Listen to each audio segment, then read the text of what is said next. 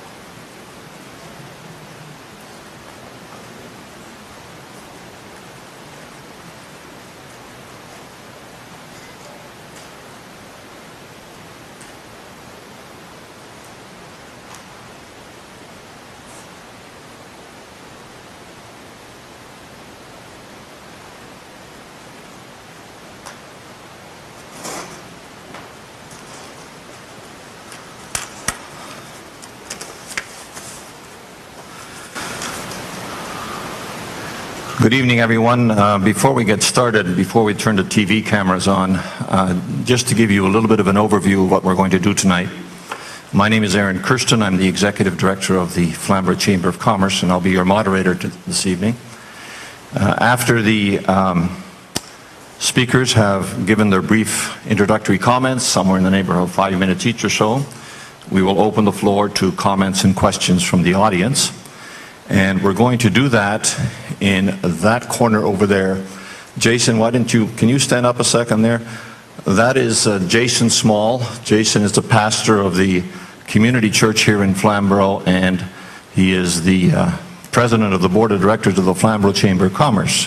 We may be the only chamber in all of Canada that has a pastor as a chair of the board, but that makes us different in Flamborough. Jason, the format that we will use once we get past the presentations is we invite you to take up to 2 minutes, a maximum of 2 minutes, to either share a comment or ask a question.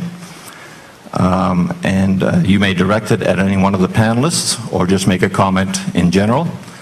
And if it's directed at a particular member of the panel, we will ask that panelist to answer that question, but the other panelists will also have an opportunity to respond. And we invite you to line up against that wall if you want to participate in that way, and we'll just see how it goes. 45 minutes or so for the presentations, and then an hour or hour and 15 minutes or whatever. We'll take your questions and your comments. Okay, I think that's it, James, in terms of introductory.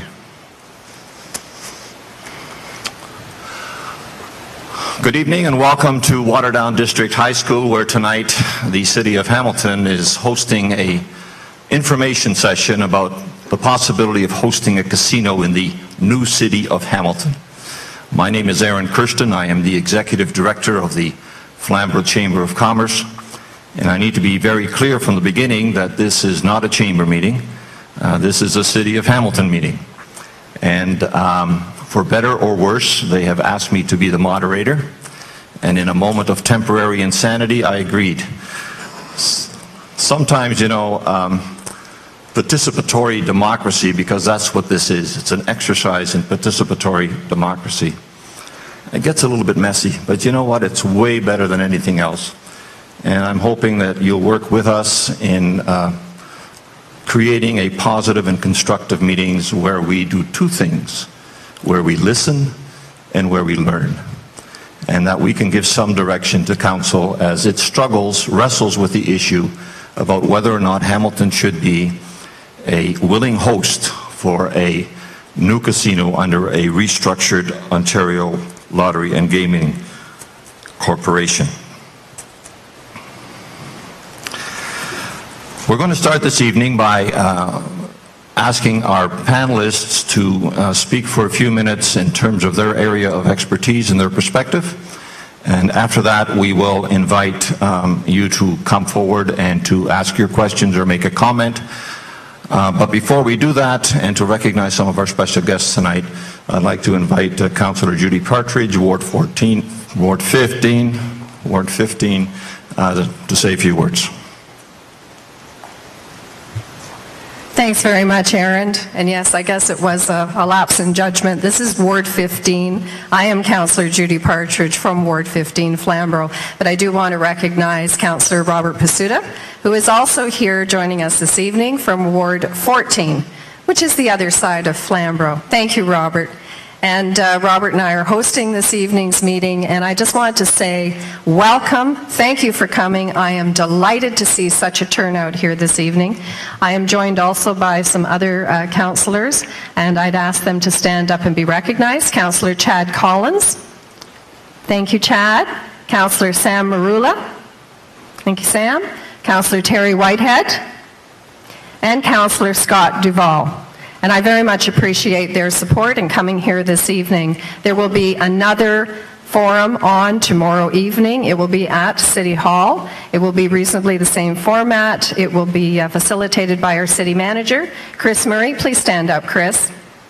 and the same panelists will be joining there. It was very important when we were looking at structuring these forums that they be duplicates, so that regardless of which forum you attended, you're receiving the same information. So you will be able, and you're going to hear a lot of information this evening, which is a good thing. So you can keep that in mind. We're also here to hear the same information, so that when we're making up our minds, and I will tell you, my mind's made up, it's got to be Flamborough, it has to stay there, and it must be the slots and racetrack and casino operation. Thank you. So that's easy for me to say, because I am committed to that, and I've been committed to that from day one. So thank you again. Thank you to all the panelists for being here this evening. Greatly appreciate it. And for all of you, please do take the opportunity to ask the questions. If you're not able to line up and ask the questions, we will have cards for you to write down. Mike, is that right? Okay, so we do have cards that will be handed out. We want to make sure that everybody has the opportunity to make your comments known and to ask your questions so that we can get back to you. Before I leave the podium, I just want to say thank you so very much to the staff that organized this meeting. I want to recognize Norm Schillen. Where's Norm? Norm? He's here somewhere. And Mike Herkopoulos, who's here. And also Alison Morrison from my office. Alison does an amazing job. And we're very, very grateful to have her. So thanks very much, everyone. Enjoy your evening.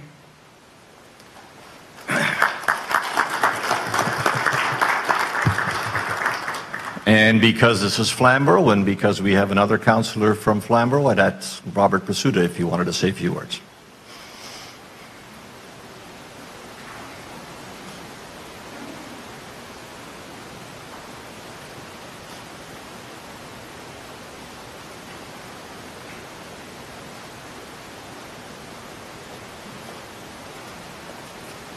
Thanks, Aaron, and I don't have a whole lot to say. I'm here the same as the rest of you. I'm not sitting with my colleagues, not that I'm special or different, but my wife is here, and she's here as a citizen of Flamborough too. We're sitting together to listen to the presenters and listen to your questions, so I can take this back. And I do sit on the gaming subcommittee along with Councillor Partridge, Councillor Marula, Councillor Whitehead, and the mayor, so I do sit on that. But we're interested in hearing what you're saying.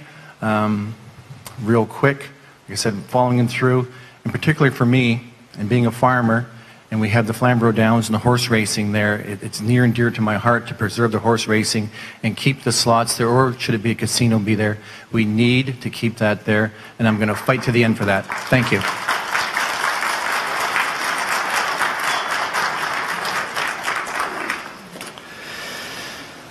Okay, I'm sure that the representative from the OLG will explain this in greater detail, but in Reader's Digest version, the OLG is undergoing a modernization, and as part of that process, two things are required. One, that municipalities must decide whether they're willing hosts in any one of 29 different zones across the province, and second, there must be public consultation.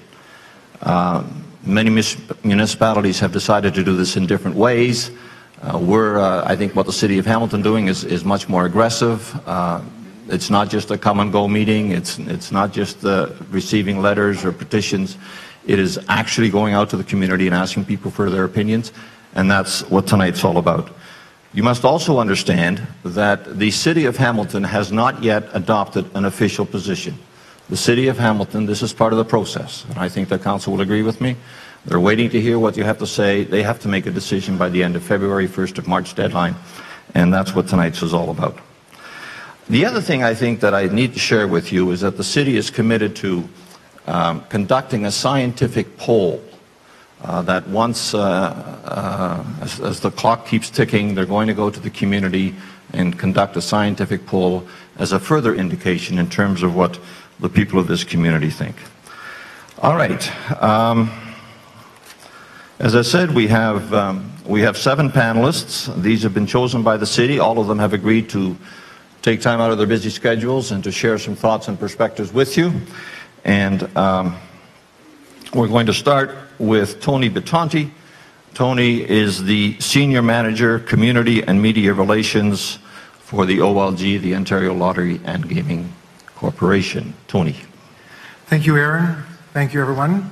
And on behalf of the Ontario Lottery and Gaming Corporation, we want to thank the City of Hamilton and the folks of Flamborough for inviting us here and giving us the opportunity to explain a very complex modernization and transition that our corporation is undergoing, and why we're doing it and how it will impact all of you. You've been able to play the lottery since 1975. You're all familiar with Wintario, Lotto 649, Lotto Max. Casinos have been around the province since 1998 when Casino Windsor, now Caesars Windsor, opened its doors.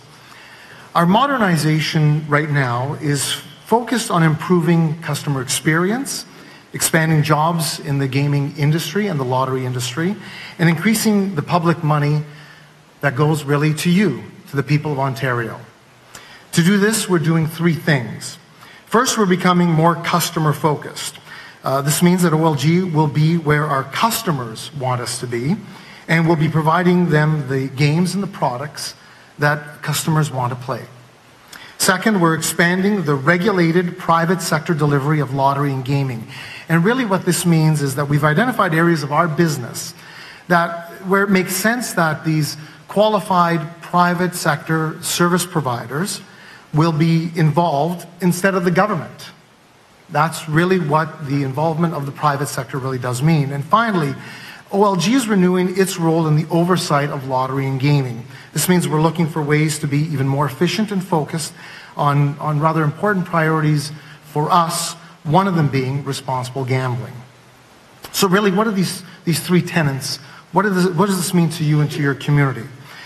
Hamilton is currently one of 24 communities that hosts a gaming facility in this province, and you're all familiar with the slots of Flamborough Downs. I just want to mention that OLG has a great relationship with the owners of the racetrack, Great Canadian Gaming, and the gentleman right beside me, Bruce Barber. We work very closely with him and his folks, and we're very proud of that relationship, and we will continue with that relationship. The new OLG, though, will have qualified service providers running the day-to-day operations of our gaming facilities, with OLG overseeing them, really overseeing the management of that operation.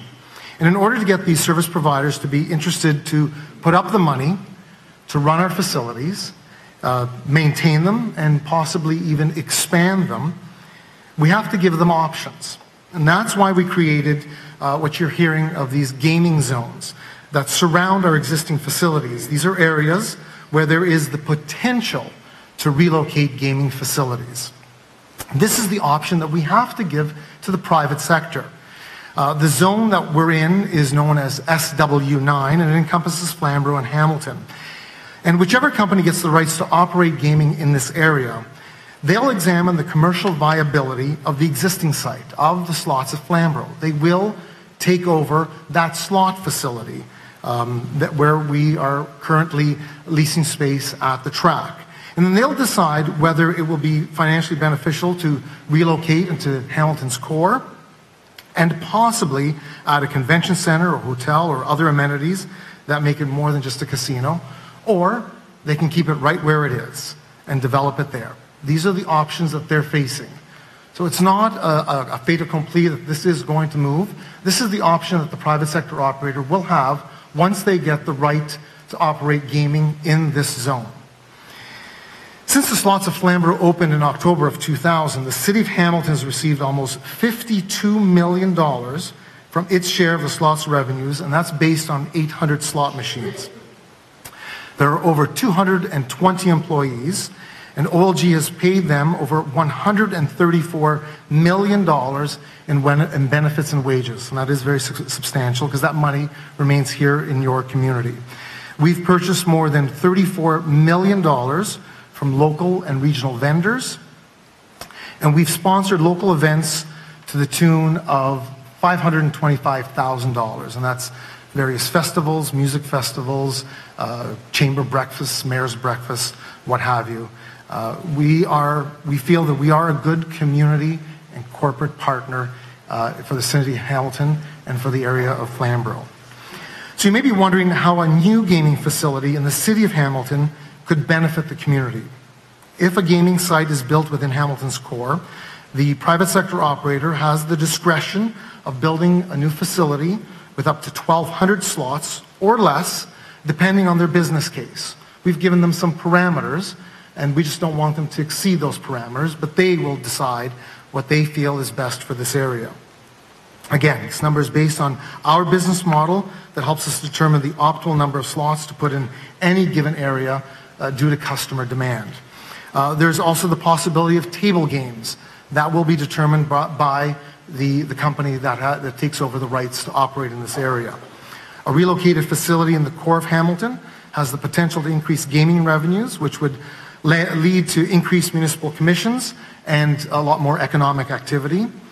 When we're talking about increased revenue, a relocated facility would be larger than the one currently at Flamborough and could grow current revenues by, we're estimating about 5% or more, depending on the private sector and their investment, the number of table games, and as I mentioned, the number of amenities, whether there is a convention center, hotel, restaurant, whatever the development may be.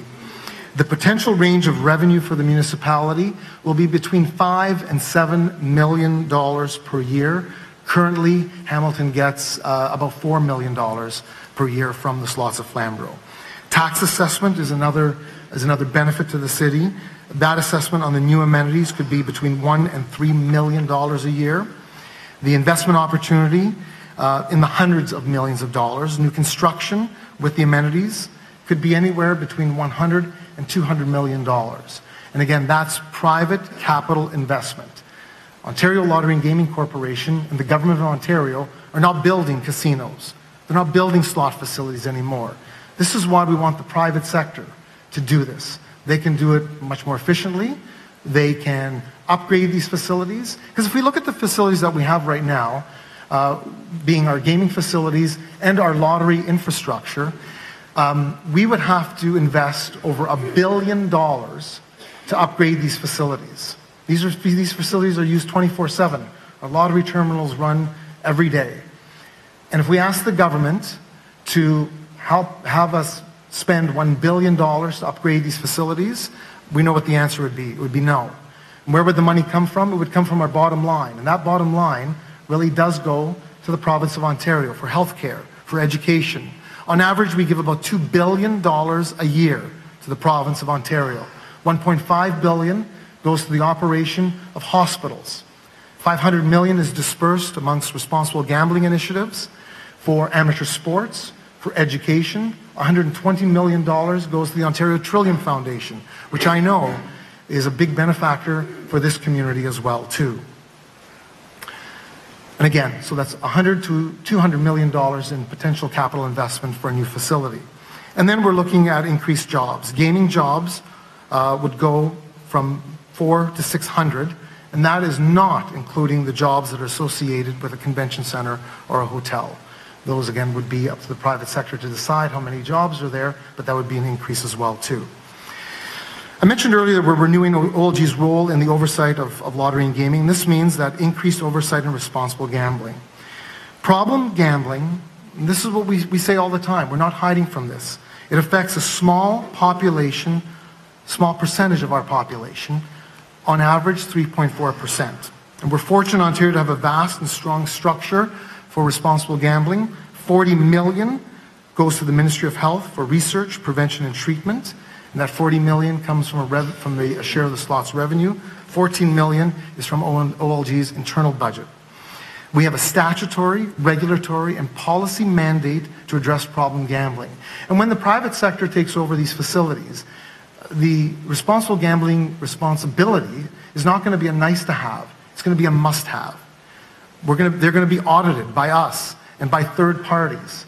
And they will be checked on this stuff. So this is not something, again, that we're going to slough off to the private sector. This is something that will be there, will be increased, and there'll be strong oversight. And that's our responsibility as the OLG.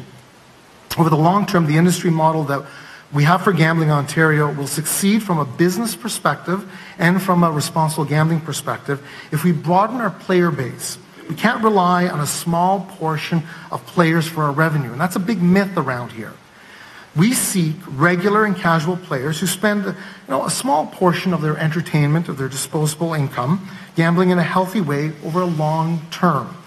We need to understand how to help players to choose to gamble so that they don't get into trouble. This support makes them better customers, and we want it to result in healthier play habits. For those who may develop a problem, we ensure that there are supports in place, like free counseling in every community where a casino exists, and there's a longer list that we'll address a little later on this evening. And we're very grateful, OLG is very grateful, for the strong working relationships we've developed and the collaborations that have helped us to design and deliver our RG programs. Like CAMH, the Center for Addiction and Mental Health, they train all of our staff on our gaming floors to spot warning signs. And the Responsible Gambling Council, they have responsible gambling resource centers in every one of our facilities. OLG has been directed by the government to deliver a gold standard for responsible gambling. And this is what we will do, and this is what we will demand of our private sector operators. There's a lot more of what I can say in the 5 minutes, and I think the time is ticking down very quickly. But for more information, I ask you to look to our website, modernolg.ca. There's a lot of this information. It expands on what I've said. And also what's there are testimonials, videos from mayors of our host communities, chiefs of police from our host communities, chambers of commerce, and various other stakeholders that have been involved in us. Right now, we have 24 living case studies of what casinos and slot facilities do to communities. Please take a look at Modern OLG, and we'll be happy to answer any questions you have. Thank you, Tony.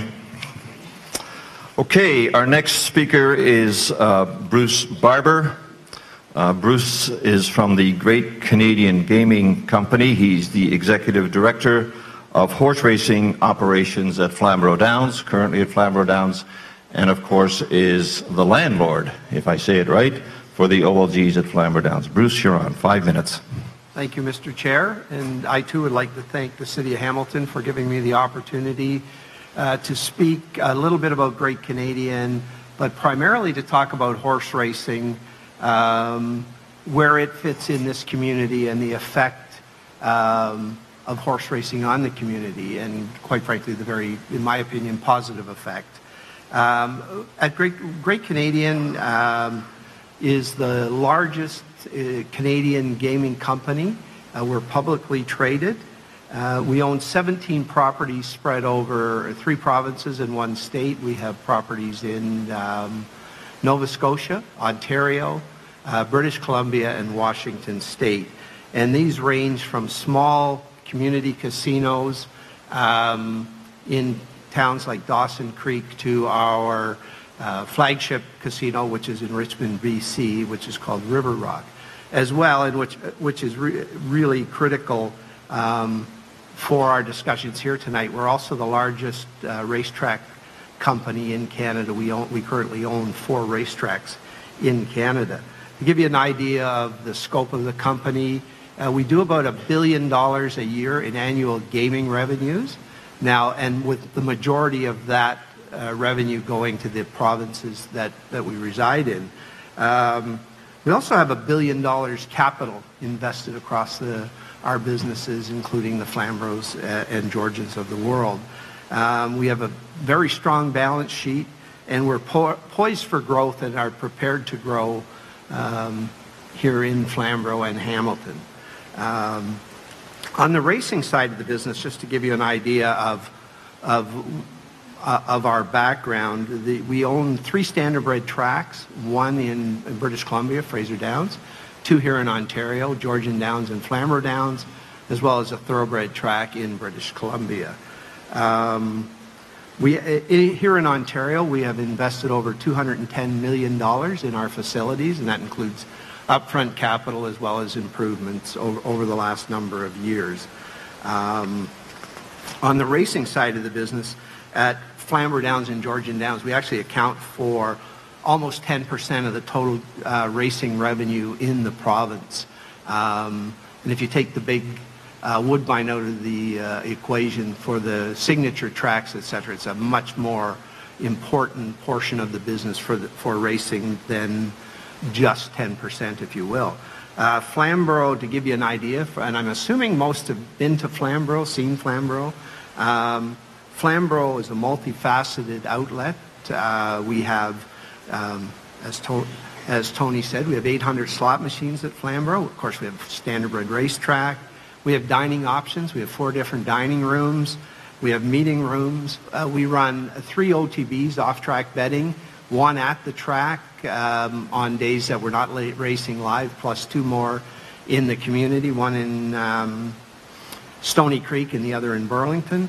And at Flamborough itself, we've invested over $100 million.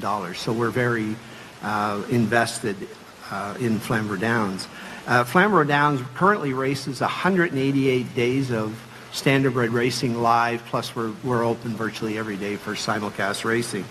The actual handle at Flamborough, as I mentioned earlier, between our 2 Ontario tracks is close to $100 million. There's actually $67 million at Flamborough.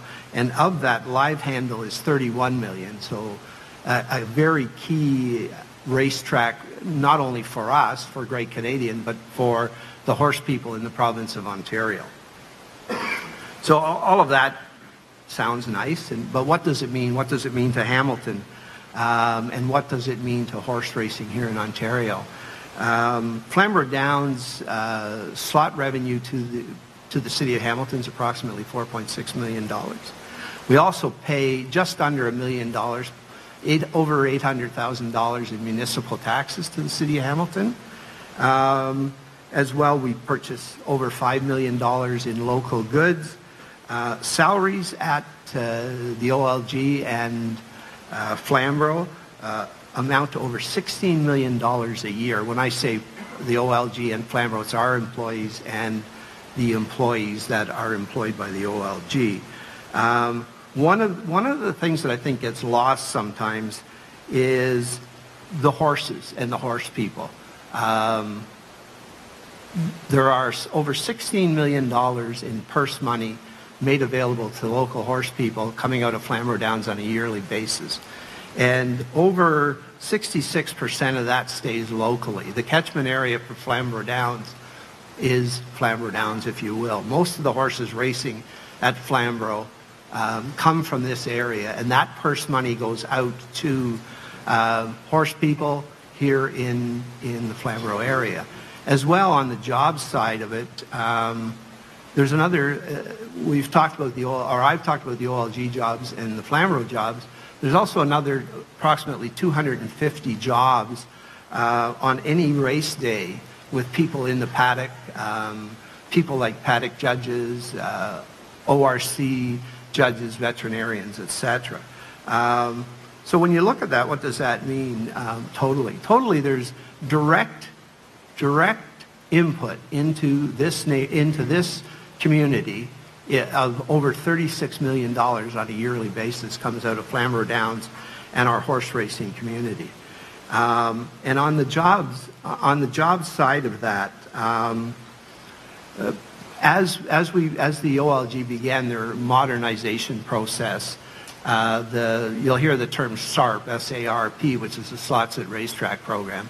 That program was canceled effective March 31st. And with that, the revenue that went with that revenue sharing between the OLG and Flamborough Downs and the horsemen. Ted McMeekin, Minister of Agriculture, back in May or June, formed a panel made up of 3 former cabinet ministers. We call it the OMAFRA panel, to look at this, at what's happening and a way to ensure that racing can continue to grow and thrive in not just in Flamborough but in the province of Ontario. As they've looked at that, one of the discussions has been around jobs and the economic impact beyond the 650 jobs, direct jobs that we know are at Flamborough Downs. The panel talked about how many jobs, from an economic standpoint, from a spin-off, if you will, were in the province of Ontario. And although they even say in their report they struggled with how many jobs were created by racing, but on a conservative note, they did say they believe that at a minimum there was 30,000 full-time jobs Flamborough Downs races 12% of all of the racing here in the province of Ontario on the standardbred, overall racing, sorry. And that relates, if the panel's number of 30,000 really does mean that there's 3,600 more jobs in this area caused by racing. So it really makes the job impact of Flamborough Downs and the horse people and the horsemen here of 4,200 jobs in this area, directly and indirectly related to Flamborough. Can I ask you to wrap it up, Bruce? Oh, okay. Just on that then, I just wanted to make sure that everyone's aware that Flamborough Downs and Great Canadian Gaming is committed to horse racing at Flamborough Downs. But I also wanted to make sure everyone's aware that coming out of the AMAFRA report, they very clearly stated that there's no jurisdiction in the world that has world-class horse racing without government support. And that's what the panel's looking to do. But to be sure, so that everybody is aware, if there is no support for horse racing coming out of the panel or the Ontario government, horse racing will cease to exist, not only at Flamborough Downs at the end of March, but likely in all of Ontario. We know that racing will be significantly smaller than it is right now, but for racing to survive at Flamborough Downs, we do require the funds that would come from the government and OMAFRA. And with that, Thank you very much, Bruce. Our next speaker is Deputy Chief Ken Leenders, or if you are from the country where I was born, you would say Leenders, or something like that. Close. And Deputy Chief Leenders is going to share some reflections, some thoughts from the policing perspective. Deputy Chief. Great, thank you very much. My name's Ken Leenders. I've been a deputy chief for 9 years and a police officer here in Hamilton for the last 33. From a policing point of view, we understand that there are concerns that a casino will increase crime in a neighborhood, will become the impetus for organized crime to flourish, or will increase gang activity. However, from all the review and statistical information as well as academic research, it appears that this does not bear out. It appears that the fear of crime is much greater than crime itself. Now, in a 2012 study done by the University of Nevada reviewing the effects of a casino on crime, it shows that casinos might increase the total volume of crime in an area, but there will be an insignificant effect on the overall crime rate. Casinos are seen to have the impact similar to very large recreation or tourism draws, similar to a park or a fair. There is an increased enforcement that may be required to handle increase in crime, but the probabilities of becoming a victim will likely remain the same. From our work with Flamborough Downs, the Hamilton Police Service has seen approximately 758 calls for service in that location for the last 6 years. Now, although the Hamilton Police do not police the inside of the casino, we are responsible for all the activities outside the casino. Based on our records, the top 5 calls for service at Flamborough Downs are stolen autos, are trespassing, theft, intoxicated persons, and impaired drivers. We have also reviewed policing activities at our neighboring communities, which include Fallsview and Niagara casinos, as well as Woodbine casinos in Toronto, and found that there has been no significant impact with the increase of crime in these areas. The Niagara experience shows that the typical calls for service are, again, thefts, motor vehicle collisions, domestics, mischiefs, disturbances, and intoxicated persons. The inside of the Ontario casinos are policed by the OPP in conjunction with OLG. They are responsible for all calls for service within the casino, as well as gathering intelligence and preventing cheats at play. Casinos are highly regulated and have numerous safeguards to protect against organized crime, which includes background checks of all employees and owners. As for our increase in criminal activity outside the casino environment, there is no data that shows that there would be an increase in domestics, fraud, or other criminal activities that can actually be tied to the activities of a casino. From a Hamilton perspective, from a policing point of view, the Hamilton Police Service is committed to policing in this city to ensure the safety of the people and their property. It is not our position in law to comment on either support or reject the position of a casino within the city of Hamilton. Thank you. Thank you. Thank you, Ken. There we go. Thank you. Our next speaker is Paul Burns. Paul Burns is the Vice President of the Canadian Gaming Association. Paul, you're on. Thank you. Can everybody hear me okay?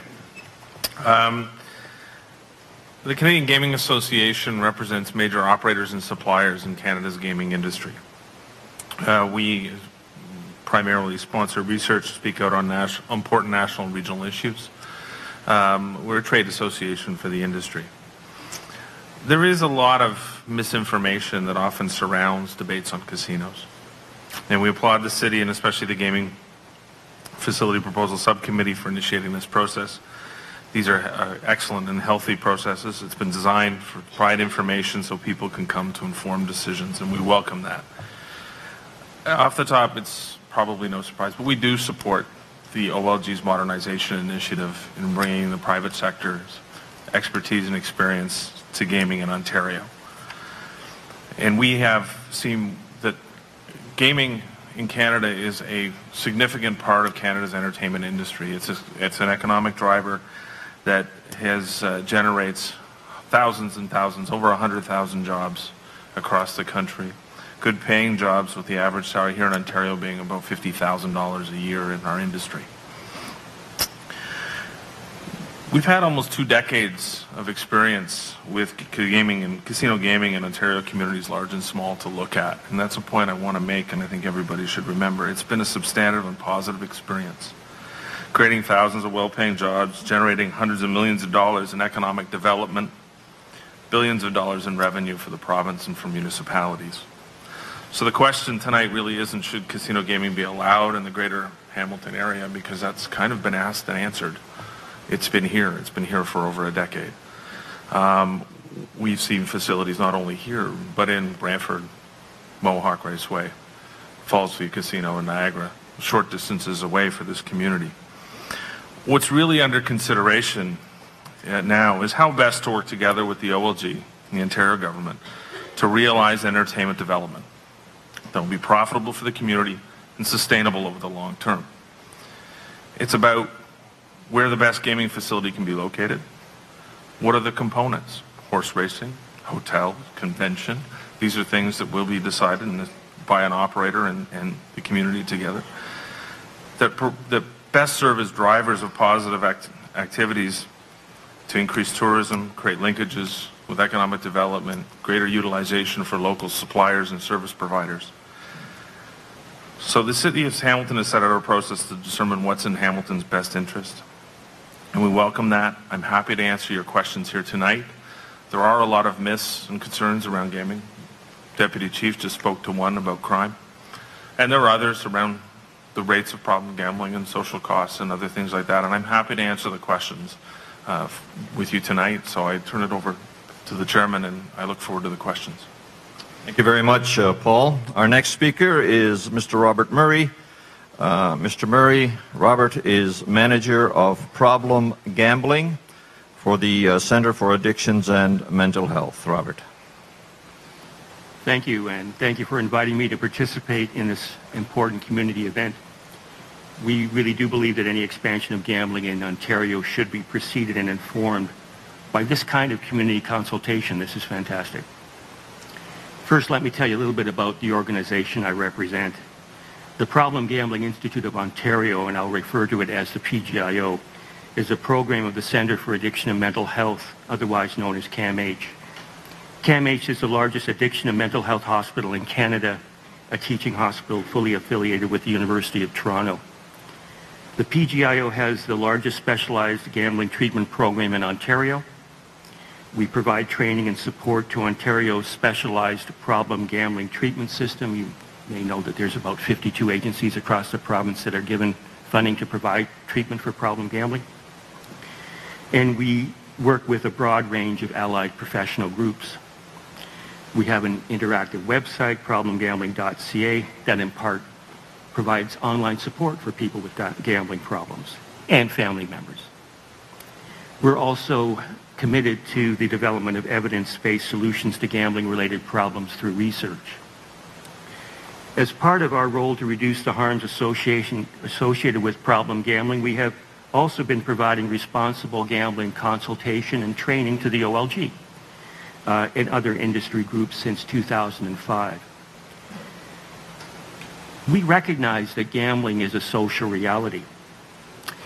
But the issue that this community and many other communities need to deal with is what's the right balance here? What's the right balance between providing access to gambling, generating revenue for municipalities and governments on the one hand, and concern for the public health of our citizens on the other? I should state at the outset that the primary concern of my organization is for the public health of the citizens. We believe that government policies should put a priority on public health concerns over the goal of generating revenue.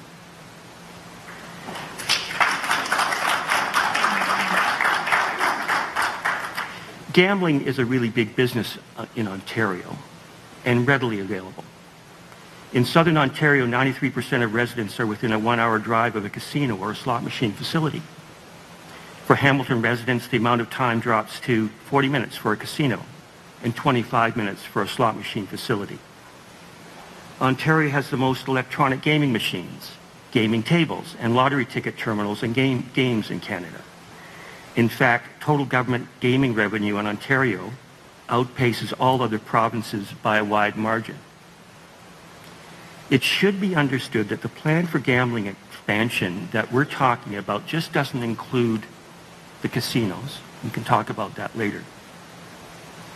But it has other elements to it that in combination has the goal of increasing net revenues by $1.3 billion. That's a B. Decreasing average player age from 55 to 53. So the industry is looking at lowering the age of participants. Increasing player participation rates from 70 to 75%. All this by 2017. It's a very ambitious plan to expand gambling. Now, our next speaker will talk about the considerable evidence that gambling has a negative impact on health, on individuals, on communities, so I won't go there.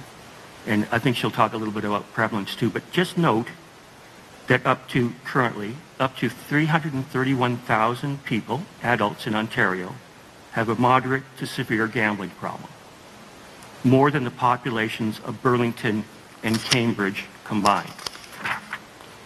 And here's an important thing to consider.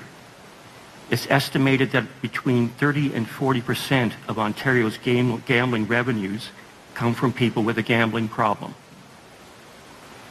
Therefore, you should keep in mind that about a third of casino revenues from a Hamilton venue, should it be built, would come from people struggling with gambling problems. When you also think about the absolute number of people who are affected by problem gambling, the 330,000, multiply that by 10, because that's the number of people who are also affected by the individual with a gambling problem. Gambling as a social and health issue is relatively new compared to other concerns like problems with alcohol or drug abuse. A lot of people do have a really difficult time understanding why people get into trouble with it. And I'd like to spend a couple of moments addressing that. We know that certain groups are particularly at risk for gambling problems. These groups include people with a family history of addictions and mental health problems.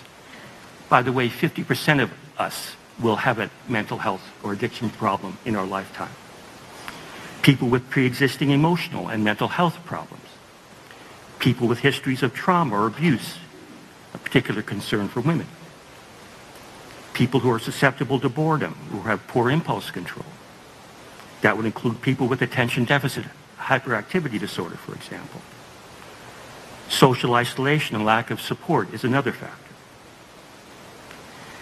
It should also be understood that a lot of people just don't understand how gambling works. There's a lot of myths and cognitive distortions that can fuel a problem with gambling. Belief in luck, belief in systems, belief in talismans like troll dolls are common. Many believe in what is referred to as the gambling fallacy. The more you lose, the more likely you're going to win.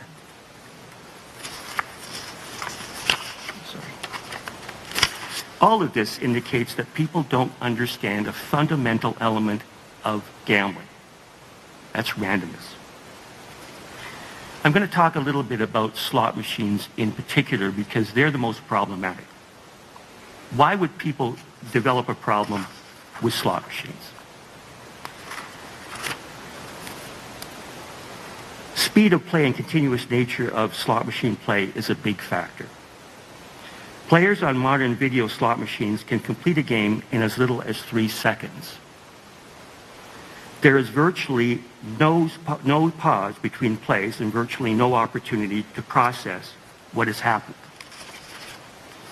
The intermittent nature of reinforcement of rewards that are involved with activities like slot machine play are also powerful in getting people to do something and keeping them do it.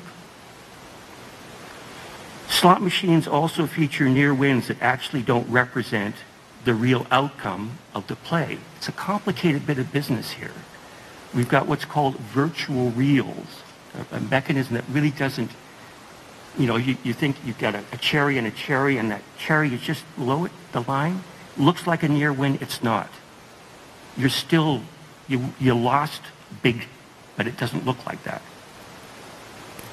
Multi-line slot machines that are now standard in the gambling industry also present losses disguised as wins. In other words, the machine will go off with lights and sounds even though you win less than you bet. So all of these structural characteristics of slot machines can lead people to develop serious problems with gambling. In addition, the sensory effects of the games and the casino environment, the lights, the sounds, the colors, stimulate certain parts of the brain and can lead many people to a dissociative state that some people call the gambling zone. This can impair judgment and can be especially addictive for people looking for an escape. Again, our next feature, we're just, for lack of time, I won't go into it. We'll talk about the possibilities that we have to mitigate harm, the measures that we can take should a casino here in Hamilton be built, whatever. It should be understood, though, that those measures will only reduce the negative impacts to a certain degree. And actually, there is no agreement necessarily on the part of the industry that those measures will be taken. So again, thank you for inviting me, and I'll be glad to talk to you afterwards when we do our Q&A.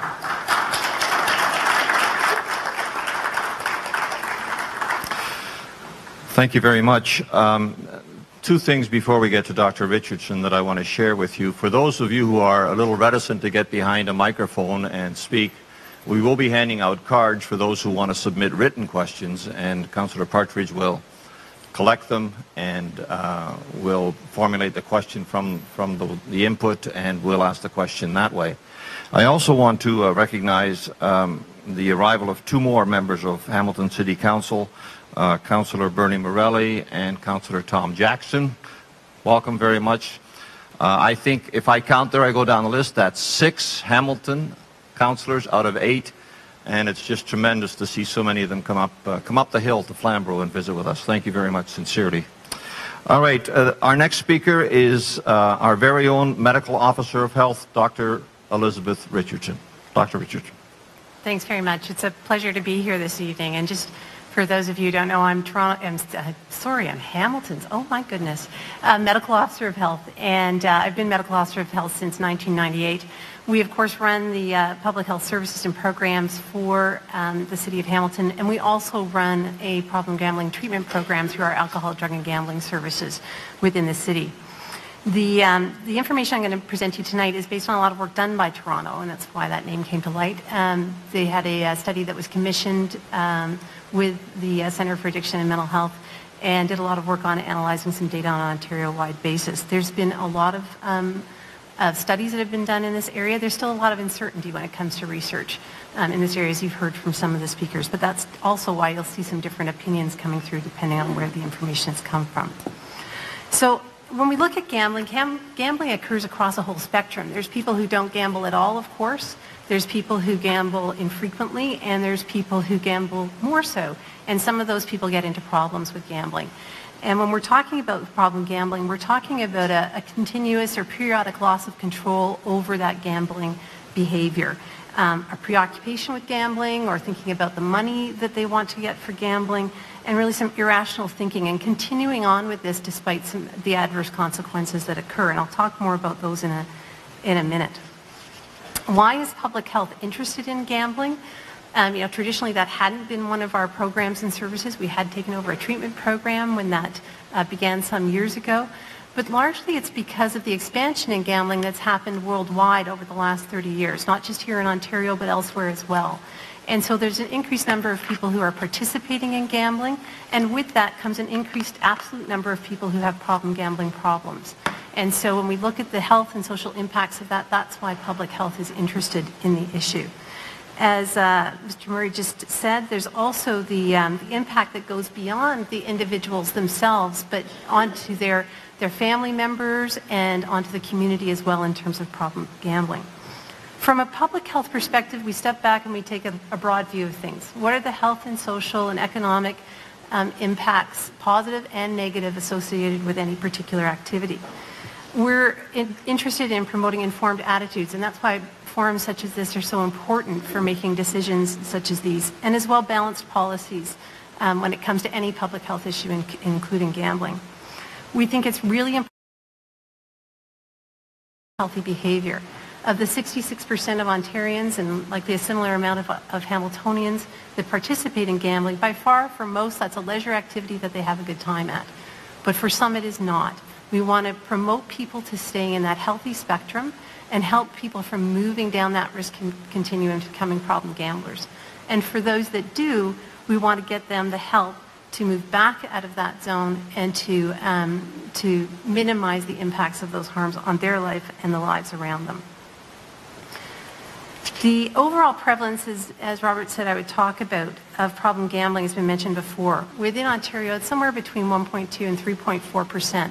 So that for Hamilton, that's about 5,000 people are currently affected by problem gambling at a minimum, and up to maybe 17,000 people. A further 3% are at risk, so another 15,000 people are at risk of problem gambling. And about 18% of people from the survey data that's been done most recently have shown some signs that may indicate problem gambling is an issue for them. They've spent more than they wanted to, and about 4% have tried to win back their losses, which we know doesn't happen. It's already been mentioned in terms of the gambling revenues, about 36% of gambling revenue comes from problem gamblers, and that also depends on the type of gambling they're participating in. It's higher for certain types. So overall, it's clear if we increase the participation rates, at least on an absolute numbers basis, if that problem gambling rate stays the same, the absolute number of people who have issues with problem gambling will increase. So Robert's already gone over the factors that increase the risk of problem gambling at the individual level and as well at the environmental level. And I'll just perhaps round up with a few more of those. So at an individual level, youth are at higher risk, older adults, males, people with financial challenges, people on low incomes, and particularly for them because they tend to gamble a higher percentage of their income than people who are at higher income levels, people who experience early wins. There's also those environmental factors which make problem gambling more likely to occur. If there's greater access to gambling, the participation rates increase. So that can be availability in your community. That can also encompass the whole idea of proximity. So the closer it is, studies have shown that you're more likely to gamble if that casino or that center is closer to you than if it's further away. The type of gaming, as has been described, is also important. So electronic gaming machines, slot machines, VLTs, those sorts of things carry a higher risk of problem gambling than do other forms of play. And that's really borne out in the data that we looked at from Connex, which is the problem gambling hotline, and from our own data where we see among our problem gamblers that we work with, slots are the major issue.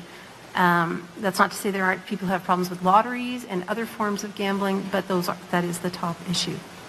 We also know that operating policies do tend to influence whether problem gambling occurs. If we're talking about maintaining responsible gambling practices, it's important to have the cues and the supports to maintain those. So things like operating hours and having a break from play. Things like having a clock so you can gauge how much time you've been playing at the tables for or at the slots. Bet size, access to money on the floor, all those things. I'll come back to those a little bit more in a minute. In terms of overall health impacts, problem gambling is associated with a number of mental health issues. Depression, anxiety, ADD or attention deficit disorders also been talked about tonight, personality disorders. Overall, problem gamblers' sense of well-being is less so than other people's. About 76% of non-problem gamblers say they feel mentally well, and only about 35% of problem gamblers. One of the most troubling things is around suicide.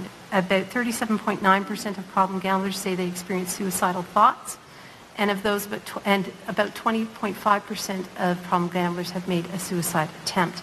And that's higher in youth who are problem gamblers. And yes, there are youth under the age of 18 who are also problem gamblers. There's an association as well with substance abuse, and the numbers vary here on this as well, but anywhere from a 20 to 60% codependence, as we call it, or having both a problem gambling problem as well as a nicotine or tobacco problem and an alcohol or other substance abuse issue. Generally, problem gamblers just don't feel as well. Similar sorts of ideas. They tend to have more health complaints, more problems with colds and flu, fatigue, stress-related symptoms, headaches, those sorts of things. And in part that may be because they spend a lot of time in gambling activities rather than spending it in other leisure activities such as exercise or in other healthy eating habits and sleep habits and those sorts of things. So that may explain that. Family-wise, there are impacts, as we've heard about. There's financial impacts on the individual when it comes to problem gambling, and those can extend to their family, whether it's a periodic inability to make the rent this month, or whether it becomes more of a financial crisis when they've spent their life savings, or have to declare bankruptcy and those sorts of things. And you can see how those can impact further on the family and the relationships within the family. The stress that can come to those relationships as people try to hide or get into issues of debt and fraud, and the breakdown and divorce in relationships that can then ensue. From a community perspective, there has been described an increase in alcohol and fatigue-related traffic accidents associated with problem gambling. Employment impacts around lateness, absenteeism, illness, theft, those sorts of issues have also been described, and of course the overall bankruptcy impacts. I did just want to come back to that issue of youth. It's something that's near and dear to our hearts within public health services is the youth in the community, and there is a problem gambling program that's operated by the Y in Hamilton, as it is in many other places. Youth these days are growing up with more exposure than ever to legalized gambling, and we're not quite sure what that's going to mean. We know their problem gambling rates are probably about the same as others, maybe a little higher from some studies, but this issue of the increased suicide rate among youth and the fact that many problem gamblers talk about how their problem gambling started in youth is a concern for us going forward. So we recommended that in our report that went to the Board of Health on December 3rd and then on to the gaming subcommittee, that a public health approach be taken to gambling. So again, that's looking at the issue broadly, considering how we can help people who choose to engage in gambling to maintain healthy practices, looking at ways we can help to reduce harms for those who have gone down the spectrum and help to protect as well vulnerable populations who are at higher risk. So there's a number of approaches there, and one of those as well is public policy approaches. And one of the most promising things by many researchers have found, although there's still research to be done on it, is operating policies such as limiting casino hours, not having ATM machines on the floor, limiting alcohol on the floor, implementing a mandatory player card system so the data can be collected to look at gambling patterns, and so that individuals can receive back information on their gambling habits and how that compares to others who are gambling, and a few other policies are there as well. Important to us as well is that the research continue. on all the aspects of gambling, but also on this gambling expansion as it goes forward. And not, as Robert has said, just around the casino issue, but at the broader expansion in activities in bingo halls, internet-based gambling, and those sorts of things, so that we can look at and make informed decisions as a society and as this community about where we want to go with this in the future. Thank you. Thank you, Dr. Richard.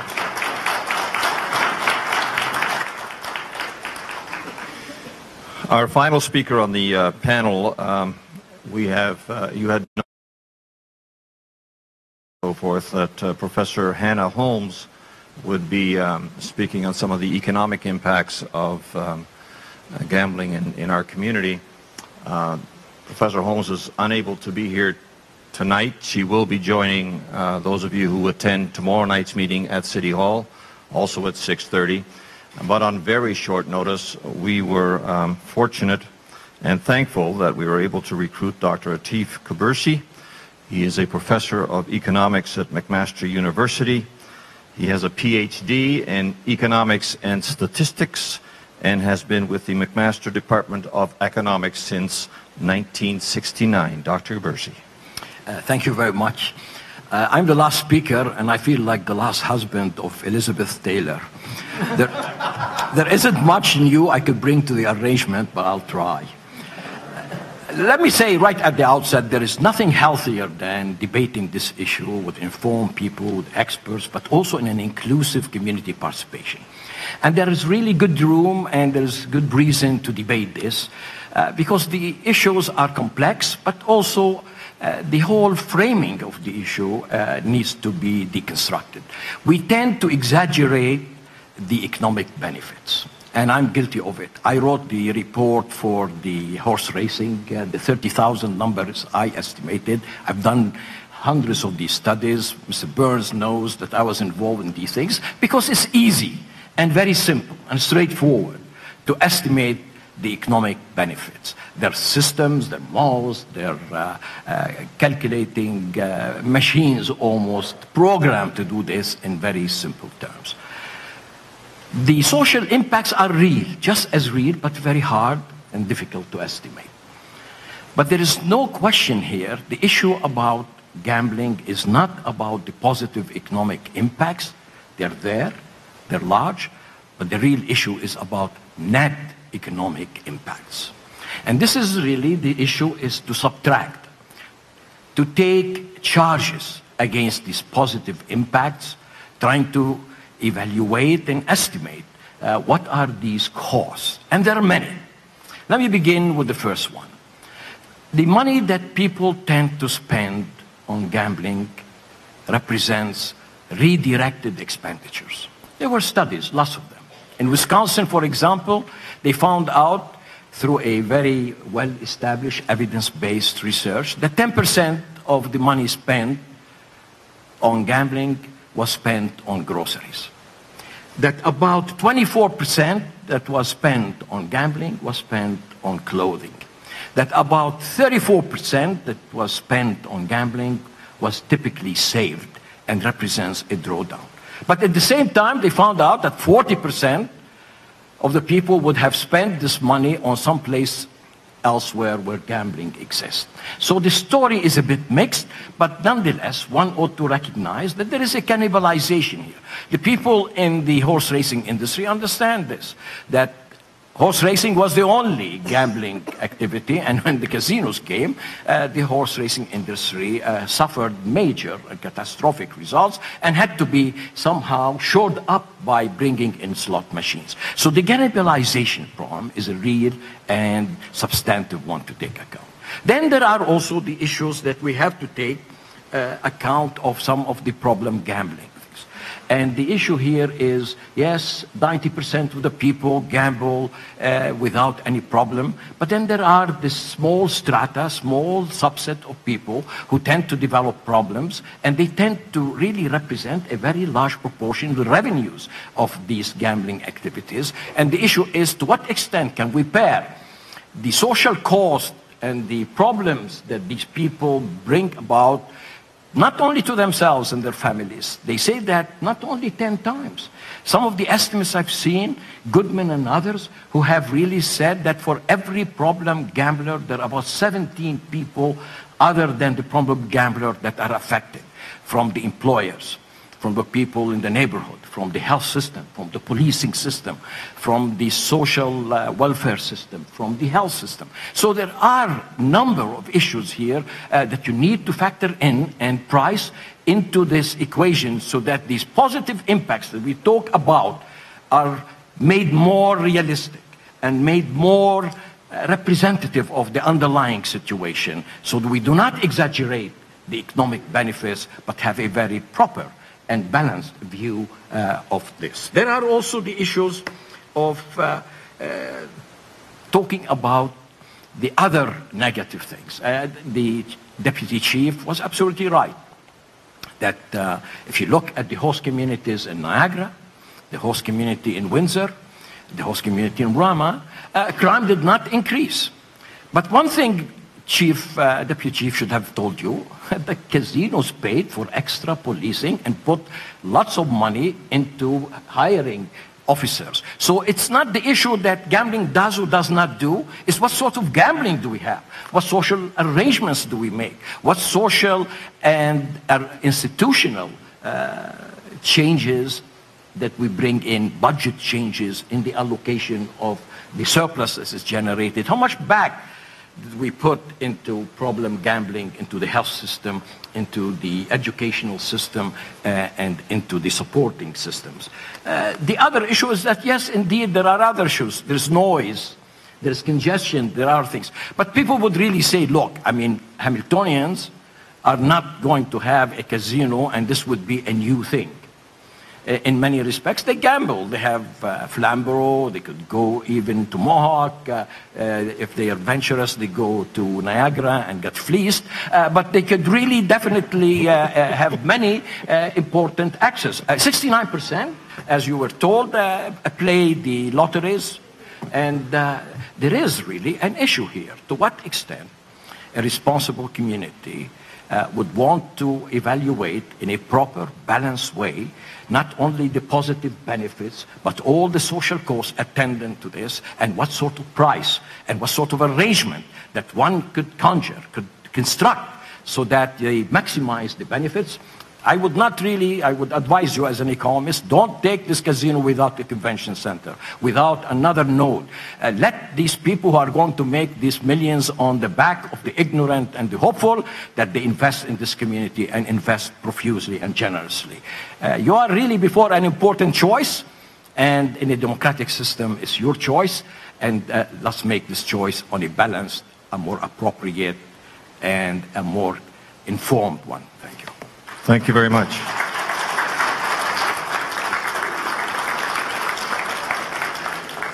I stated at the outset that I hope that we would listen very carefully, and I think we have, and that we would learn a lot, and I know I've learned a lot. And I thank all of the panelists for their perspectives and their contributions. Well, as I said, this is an evening to not only learn, but also to listen, and we're here to listen to the community. And so we're going to have a question and answer period. You have some options. You may direct a question to a particular panelist, and that panelist will be asked to answer that question. However, the other members of the panel will also be able to address your question if they so wish. We are going to give you a maximum of 2 minutes each. Pastor Small will hold the mic, and when 2 minutes are up, you're going to hear this little noise. There, little louder noise, and we're going to ask you at that point to please wrap up your comments. Again, we're looking for your questions or your comments. If you would feel so inclined to share a comment, or if you have a question that's answered and then you want to comment, we're going to do that. We're going to give you every opportunity to participate in a meaningful way. But we ask you to please observe the 2-minute rule with us. Now, Allison is gone, right? Okay. Oh, Mike, thank you. Mike is going to hand out these little cards. If you would like a card to put a question on, just let Mike know, okay? Mike's in the corner there. There's a hand over there, Mike. Anybody else over here? If you would rather put a written question in rather than a verbal question, we're determined to get as much input as we can. I see the clock is about 7:45. We've got about an hour allocated to this. We'll see how it goes, and we'll go from there. I would also ask you that before you ask your question or make your comment, that you give us your name and that you give us where you're from. And don't say just Flamborough. If you're from Flamborough, we'd like Waterdown or Carlisle or Rockton or Orkney or any one of the other 16 settlement areas. If you're from Hamilton, east, west, south, north. If you're from Glanbrook, you know, whether it's Binbrook or Mount Hope, that would be helpful, I think, in terms of where we proceed from here. Let's have some fun with this. Let's respect each other. Let's listen carefully, and let's go from here. The very first questioner answer. Yes, ma'am. Oh, yes. I'm from Frailton. And first of all, I want to say... Can I have your name, please? I'm sorry. Carolyn Stapel. Thank you. First of all, I want to find that, to say that we're even having this debate, I find it disturbing. I find it disturbing that we get a source of income, such a big source of income from gambling. I know there's this, I guess there's this sign I've seen once when I went to the casino, and it said, know your limit as you go out. Well, if we right now recognize that there's something like I think the last speaker said 5,000 people that have gaming issues, and for every one person, there are 17 affected. So now, if we move this casino to Hamilton, to a larger population, I wonder what, what the total of people would be that are addicted and their family members and so forth. So I worry about that.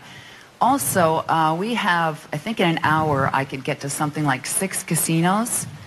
And I'm just wondering why we need a bigger, larger casino when we already have so many that are, accessible for people. Having one in Hamilton, I guess you get public transit is just so easy to increase the gambling problem. So, all right, thank you. Tony, you want to take a shot at this, or? As I said from the outset, the money that Ontario Lottery and Gaming generates, that the province asks us to generate, goes back to the province. We generate $7 billion a year. That's on our lottery and gaming properties. $2 billion of that goes to the government for healthcare. $1.5 billion to hospitals. $500 million dispersed to education, health, charities, that type of thing as well too. And if we look at our business model as we exist, we were in trouble. We're a corporation. We're a revenue generator for the province of Ontario. And we saw that our profits to the province were flatlining. And in this day and age, when governments are facing greater deficits, and there's a greater need for increased revenues, they asked us if we can possibly do our part. But as a business, we have to look at our business model. And 10 years ago, our border facilities, Windsor, Niagara, Sault Ste. Marie, Point Edward, were generating $800 million. But because of factors across the border, the Canadian dollar, 9/11 passport restrictions, no smoking regulations, and increased competition on the other side of the border, those revenues are down to $100 million. Still sounds impressive, but for a revenue generator for the government of Ontario, we need to keep up our part of this commitment. And we did look around the province, and we did see that there were areas of the province that the demand for gaming products there was an underservicement for it as well. And we looked at that, and that's why we decided to do this modernization program and also do some redirection of some of our gaming properties. We closed a few, and we're opening up a few as well too in areas that the customers want us to be. Can I ask you, Tony, if I can expand on the question I think you asked, is why so many? Why 29? In March of 2012, there were 27 properties. We closed down 3 properties in Windsor, Sarnia, and Fort Erie because there was an oversupply of gaming in that market. We are down to 24. We're proposing 5 new facilities, one in the Greater Toronto Area, one in North Bay, one in Belleville, one in Kenora, and one in Wasaga Beach, Collingwood area. Thank you. So that's 5 new facilities in areas that we believe that there is an underservice of our product. And this is something that, this is our business, and we need to understand, and we need to address what the needs of our customers are. And this is where they want us to be. Thank you. Any other member of the panel? Dr. I hate to be a party pooper here, but let me say this. I agree totally that quite a bit of this money that we are raising is going to very good and noble social things. But think of it on the other side. This is a regressive tax. The poor are paying the greatest proportion of this tax. And in this respect, you have to balance. You have to balance, you know, what this revenue is going for and who's paying for it. Would you not like to have this money spent on education and health, but let the rich pay for it, not the poor? All right. You want to? Mr. Burns. Comment, something that Dr. Cabersi just said. The one is that it's simply, it is a popular form of entertainment. People make a choice to go. It's a value for money exercise, and they choose to spend their money, and people do that every day and how they want to spend their entertainment dollar. So be it, they go to a casino, the movies, horse racing. You pick it, people make their choices with their money. What we do know about gaming customers, though, and OLG has proven this out, is that a disproportion of their player base, an representative sample, comes actually from higher incomes. Casino players are generally older, wealthier, and better educated, and then from a higher income bracket. That plays itself out in jurisdiction after jurisdiction. OLG has done the same analysis of their player base, and a strong representative from making over $75,000 a year because people make a choice with their entertainment dollars. And that's one thing that the customers of OLG are looking for new opportunities. And that's where they've seen their business decline in some places because it's not meeting their needs. And that's where they've chosen as a business operator to meet those demands. Okay, thank you very much. You know, we're going to be here a long time when I look at the lineup there, so we're going to make it as tight as we possibly can, and would ask the cooperation of the panelists, please. Your name and your address, sir, and your question or comment. Hi, my name's Ted Mansell. I'm the Executive Vice President of Service Employees International Union Local 2. We represent the workers at Flamborough Downs. I don't have a question, but I do have a comment. I understand that this is a very divisive issue in this community, and we will respect City Council's decision whether there will be a casino in Hamilton or not. But just for the record, for what it's worth, we represent employees in many different industries, including the racetrack industry in Ontario. We also represent brewery workers. And I would find it very odd to have a debate on whether we should go back to prohibition because some people have a problem with alcohol. But that's an issue that council will need to deal with. My only main concern here tonight as the union representing these employees is we are adamantly asking council to please, if they approve a casino in Hamilton, to ensure it is located solely and specifically at Flamborough Downs in order to preserve the 3,000 direct and indirect jobs that we currently have in this community because of that facility. If a casino is put anywhere else in Hamilton, it will threaten those jobs, and we will see the largest loss of jobs in the Hamilton community in recent history. So please, I hope everybody here supports council. If they do go ahead with a casino in Hamilton, please ensure it's conditional on it being located specifically at Flamborough Downs in support of these jobs in our local community. Our kids have no other jobs to look forward to in this local community. We're losing jobs all the time. And to throw 3,000 people out of work to put 300 or 400 or 500 new jobs downtown, which is what I'm hearing the debate is, there will be a net loss of 2,500 to 3,000 jobs. It doesn't make economic sense. Thank you. Thank you very much.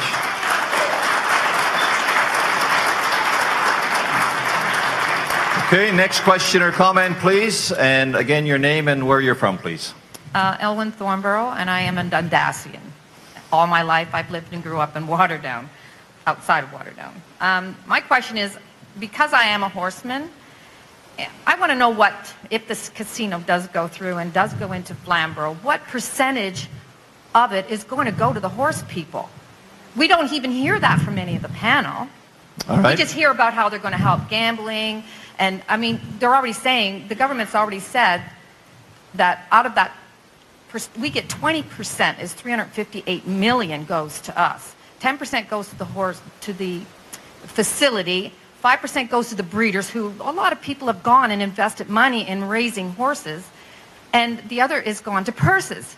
But nobody's telling us that if this casino goes through, what are we going to get out of it? All right, thank you. I think that it's probably fair to say that that's a provincial decision, and there's no provincial representative here, but I'm going to ask Bruce, perhaps, if you'd like to comment on that.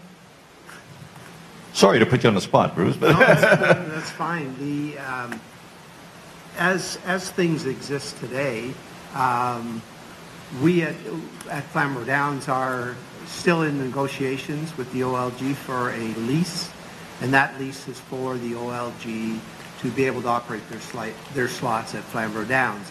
And we're fairly confident that we and the OLG will reach a lease agreement.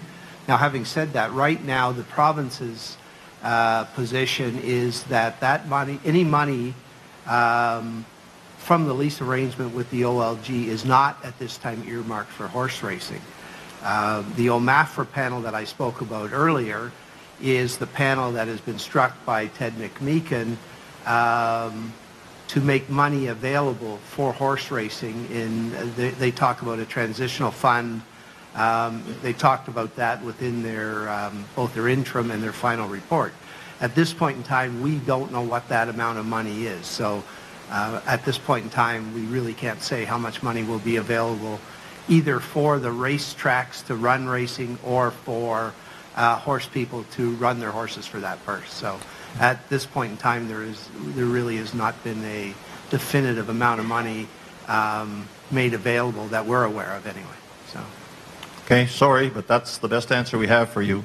Your name, your community, and your question or comment, please. Okay, my name is Patricia. I live in Stony Creek. And my question originally was going to be to Hannah Holmes, but unfortunately she didn't make it tonight. I was on her website today and was wondering if she had ever conducted research, consulted, or published any papers in any journals related to gaming. So I will ask Dr. Kabursi if he's done this.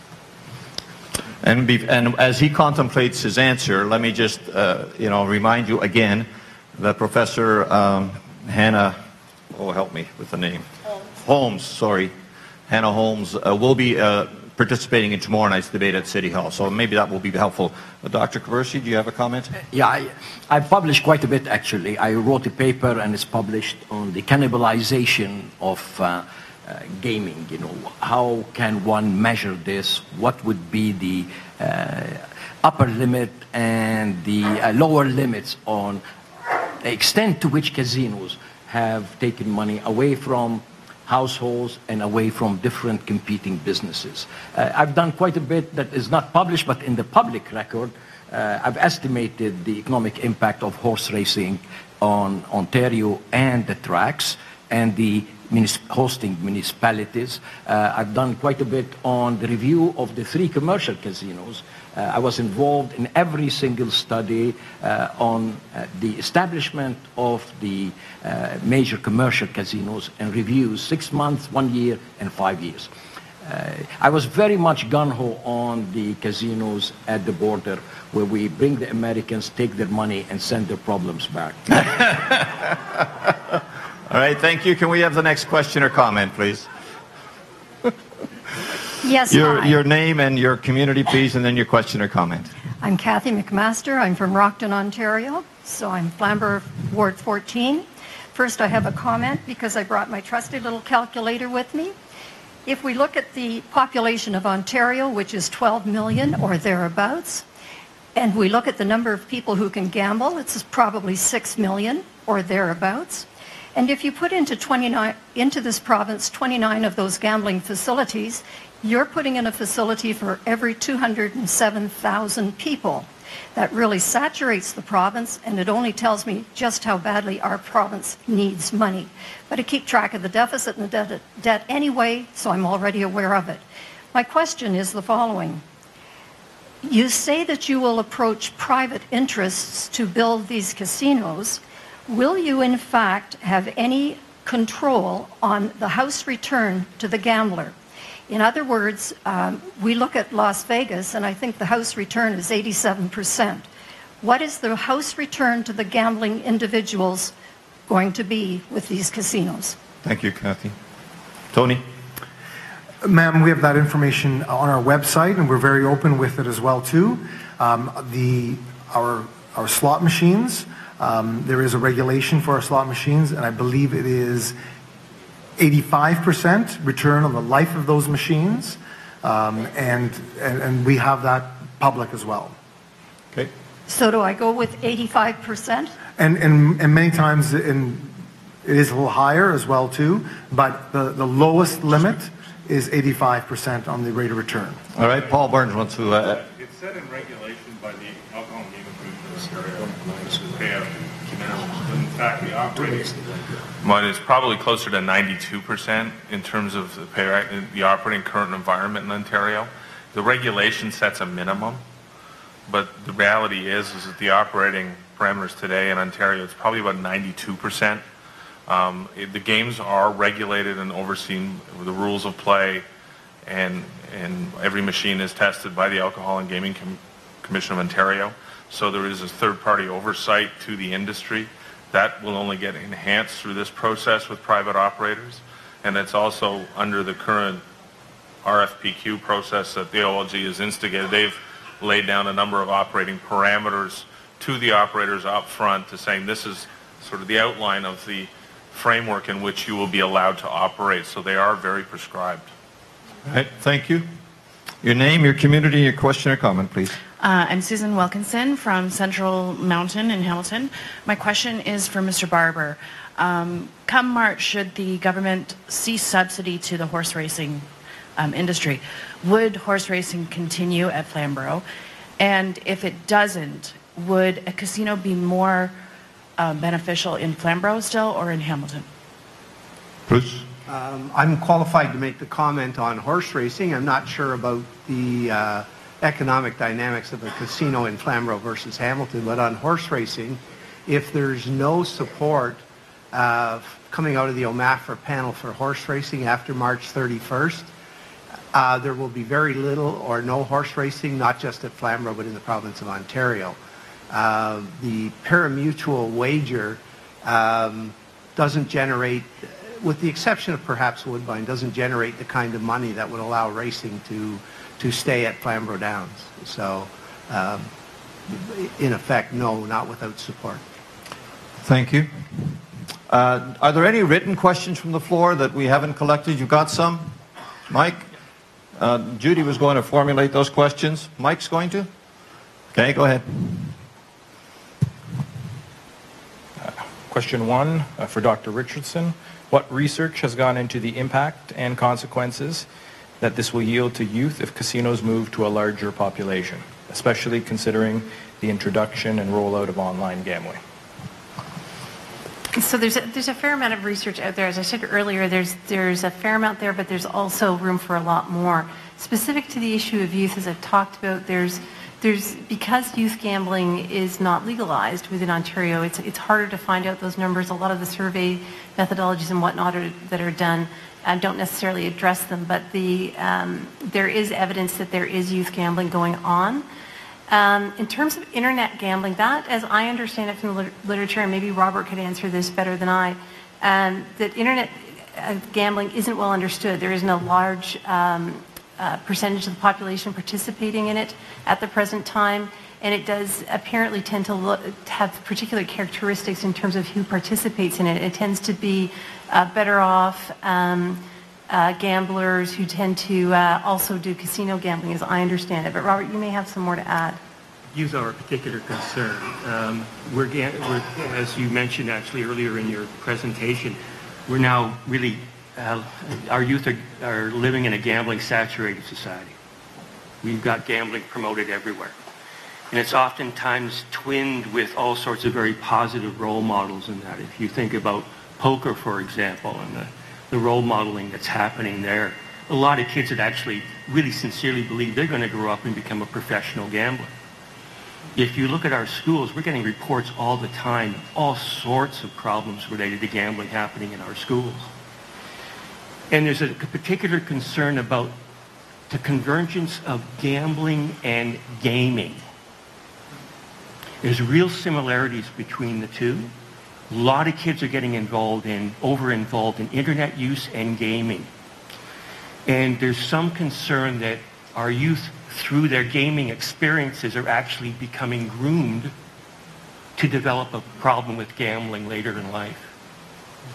The other thing that we're concerned about is that the expansion of gambling that's being contemplated not only includes internet gambling, and we believe, you know, the OLG has taught, by the way, the OLG is, we think, pretty good at keeping youth out of casino-type operations. I can say that. They're good at that. They take that very seriously.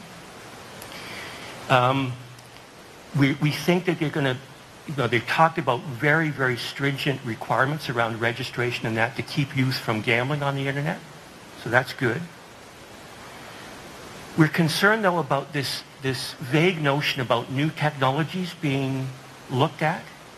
For example, BC is now starting to offer gambling on mobile devices through your iPhones, for example. And there was an interesting comment made by somebody who did some research on youth on the market in BC. They had a collection of people, and there was a young lady there, and somebody talked about gambling over a handheld device, and she said, well, finally, you're talking to me. We're talking about gambling being available on any screen of any size that you can think of. And the gambling industry is clearly moving towards trying to appeal to a younger demographic, and the trend is to try to converge gambling with a gaming type experience. So I think we all should be concerned about our youth. Thank you very much. I want to ask or give Paul Burns an opportunity to respond, but it perhaps also, Tony, if you're so inclined, because I think it's maybe the elephant in the room. I'm glad somebody asked the question about internet gambling and youth gambling, and what role it plays, and if they're the competition, the real competition that OLG is facing and so forth. But I'm going to start with Paul. Internet gambling is here. It's been here. Ontarians, Canadians have had unfettered access probably for a better part of a decade. We've seen percentage of population go from 1% to 8% in less than a decade. And it's all illegal. That's the one part that a lot of people don't know. The current offering for gaming and for Ontarians, so whether it's PokerStars, Full Tilt Poker when they were in business, Bet365, it's here, and I can gamble on my mobile device today. OLG isn't going to start that direction. It's been there. People are there. Canadians are probably spending close to $10 billion a year online.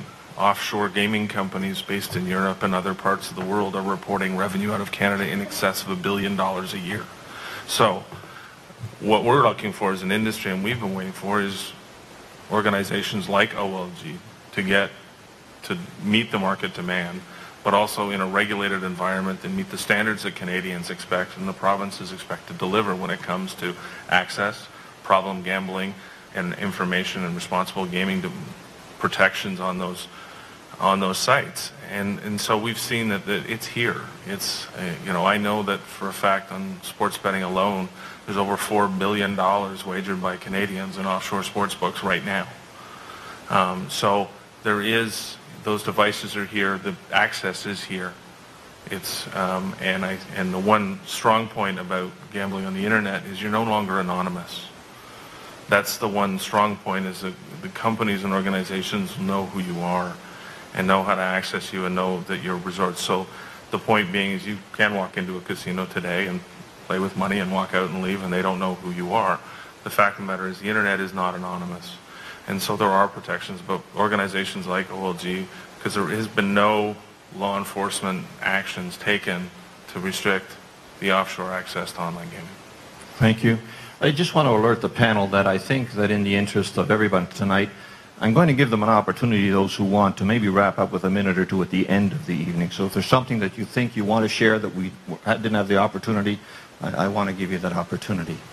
Your name and your hometown and a very familiar face and your question or comment, please.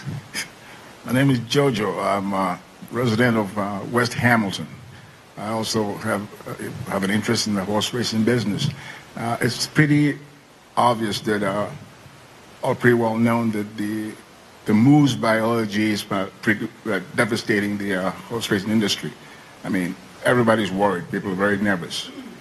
And my question is to, two questions actually, one to the OLG member and also the Mr. Murray. You say you're negotiating with the OLG.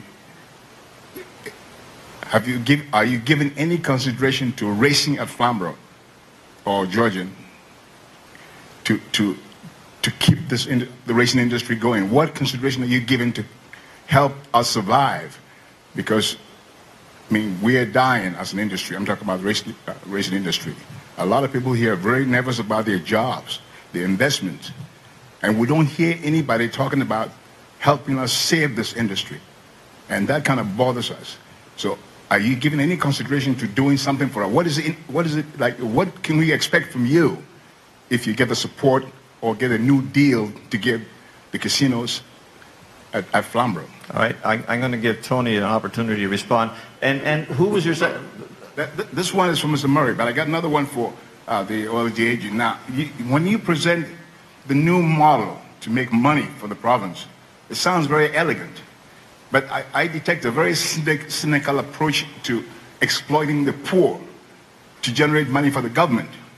Now, if you continue the way you're going with this new model and you make all the money that you want to make and destroy an industry like the horse racing industry, aren't we going to be a burden on the government again by going on welfare, unemployment? I mean, wouldn't it be better for us to be working and paying taxes to the government instead of trying to kind of take it? Thank you, Jojo. Tony? First of all, I'd like to say I'm a big fan of yours, Jojo. I'm a former TV journalist, and I do remember you as well. As Bruce mentioned, and as the chair mentioned as well too, the decision to end the slots at racetrack funding was a government decision. What we asked is to end the prescriptive policy of the slots specifically at racetracks. If we're going to get the private sector involved, we need to give them options. And the old policy, which was a good policy at the beginning that started in 1998, was the expansion of gaming and gambling in Ontario will be restricted to racetracks only. If you're going to get the private sector involved, you need to give them options. You can't tell them where they have to buy something. They won't buy it. If we're going to get the private sector involved, we're going to get their capital, we're going to have them take over the running of the day-to-day operations, we need to give them this option. And that's what OLG asked of the government, to end this prescriptive policy of limiting slots at racetracks only. The government, I apologize, I can't speak on behalf of the government, but it was clear in their budget that they decided that $345 million would be spent in other areas, and that's their decision. We are negotiating with each of the racetracks for a different arrangement from tenant to landlord, and we will be in those racetracks, we believe, for a while yet, because these are going to be short-term leases, 3 to 5 years, and we are expecting to hear from the Horse Transition Panel on their funding as well, too. Beyond that, I can't say much. Horse racing has been a long-standing tradition in Ontario for 100 years. It was here before the Slots of Racetrack program. We firmly believe there will be a horse racing industry after the Slots of Racetrack program. Second question, Jojo. Make it quick, okay? This is real quick. Now, I'm sure your studies revealed to you that, the racing industry will be devastated by your new moves. Okay, fine. Now, the business partners you're looking for, as far as we're concerned, are not interested in keeping racing going. That's our problem. Okay, you've made the point. Now you got a question over here for, did you say Mr. Murray? Go ahead, Jojo. Mr. Murray. Mr. Burns. Okay. So what's your question, Jojo? My question is, if you get your new deal to get the slots at Flamborough, what guarantees can you give us as a racing community that you'll keep racing going? Can you give us any guarantees? Will there be racing at Flamborough? Let me try. If you want to add something to it. Okay. Let me just give him a chance to get his thoughts together. But we called this at the chamber. We're calling this Super Wednesday because we had a meeting this morning with Ted McMeekin, who's the Minister of Agriculture, as you know, and that was a big part of the discussion this morning. He brought John Snowblin with him, who's a member of the OMAFRA panel. And I think that it's fair to say, some of you were there this morning, I think it's fair to say that we can expect an announcement from the government on this issue shortly. And I hope and pray that at least there'll be some transitional funding to help the horse industry survive. So now I interjected that. Bruce, add what you can. I think, Aaron, you answered it as well as I could. It's exactly where we stand today as far as racing goes. Until we see what the OMAFRA panel presents to the industry, as Aaron said, they expected either in the next few days or the next week. At that point in time, we'll have a better idea as to how much funds will be available for racing, not just at Flamborough, but in all of Ontario. So it really is a matter of waiting to see. All right, I have one more comment over here on that question. Thank you, Jojo. The one thing you have going for you in this community, and you must understand, is Great Canadian Gaming Corporation. They are the only company in the province that operates and owns a racetrack right now that also can operate a casino. They operate great facilities in British Columbia. None of the other racetracks, except for Georgian Downs, which they also own, is in that same position. And so I think that the chance of racing continuing, is greater with a company like them that operate horse racing and know how to operate horse racing. And I think that you're fortunate to have a good local partner in that regard right now. They have to bid for this. There's no guarantees, but the process is that you've got a company that knows horse racing and knows the casino gaming industry, and not every other track community has such a thing going for them. All right, thank you. Michael, you got the next written question. This question is for Tony. Tony, we have heard that regardless of this decision, slot machines are inevitable in Hamilton's downtown bingo halls. Is this true? Slot machines are inevitable in downtown bingo halls. Is this true? Tony? So this is a question I've been answering for the last several days, and I can emphatically say no.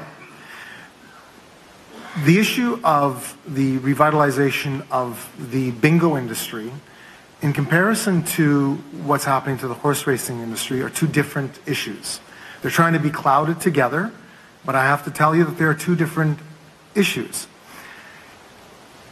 The revitalization of bingo started back in 2005 when, ironically, slots were put into racetracks and bingo halls started to see a decline. Also, in the addition of the no smoking ban, the decline was sped up, definitely was sped up. So the industry itself came up with a plan, and their plan was to innovate. Bingo innovation over 30 years was from cardboard cards to paper cards, and from discs that you put on the numbers to dabbers. That was the innovation in the bingo industry. So they really saw the light and saw that they really had to change or they would not be an industry anymore. And this is an industry that really focuses on charities. There is a small staff in a bingo hall, but the majority of people that are there are volunteers for charities. So if the bingo halls die off, the charities die off, or the funding for the charities die off. And right now, there are 61 bingo halls compared to 230 bingo halls 10 years ago. And there are 3,000 charities depending on those 61 bingo halls. 10 years ago, there were 6,000 charities. So they asked OLG to get the heads together along with the bingo operators and the charities, and they asked us to introduce electronic gaming. We piloted this electronic games whatever traditional games there are in a bingo hall, whether it be bingo, shuttlerboard, rapid draw bingo, or break open tickets, there was now going to be an electronic version of that. And you'll also have the option to play the paper-based bingo as well, too. So you'll have that option, and this is what has been piloted over the last 6 years, since 2005. 2010, the government gave us the go-ahead to help the bingo industry roll this out, and this is what we're doing right now. So there are electronic games in bingo halls, but there's electronic bingo, electronic shutterboard, and break-open ticket dispensers. And really, this is what, Chairman, if you allow me a few more moments, this is really what is at the heart of the issue, is the break-open ticket dispensers. The evolution of break-open tickets went from asking the retailer to put their hand in the plexiglass box, grab you a bunch of tickets, and you stand there and you break them open. Then we went to a mechanical dispenser. You put your coin in the dispenser, you pull a lever. I'm not supposed to say this, but it looks like an old cigarette machine. You pull the lever and the ticket falls out, you break open the ticket. Now we have a box of tickets that are fed into a high-tech ticket scanner. You put in your coin, you press the button, the ticket comes out, you break open the ticket, and the innovation here is you see the representation of that ticket on a display screen. Slot machine is very different. Slot machine has a computer brain. Slot machine has a random number generator. Slot machine has a variety of plays, and Dr. Murray and everyone and Dr. Richardson told us what the difference, what you can do with a slot machine. These are not slot machines. These are high-tech ticket scanners that spit out a ticket, and this is what the bingo industry helped develop over the last 6-7 years, and this is what we're implementing today. And because OLG is responsible for electronic games in the province of Ontario, that's why we're involved in this as well too. So the short answer is no slot machines at bingo halls. The real answer is electronic ticket dispensers at bingo halls, along with electronic bingo and paper bingo as well. Thank you. Mr. Murray. And for the installation of automated gambling machines in bingo halls. In fact, we're providing training to those centers on how to manage that innovation to the bingo industry. And I just have to say, we have concerns. These are automated gambling machines. They're not strictly a slot machine, as was stated, because they don't have a random number generator in it. But the type of experience that the player will have with the automated gambling machines will be very similar to the experience of slot machine play. That's a concern. And so we feel that there isn't that big a distinction that exists here between those machines and slot machines as portrayed by the previous speaker. There just isn't.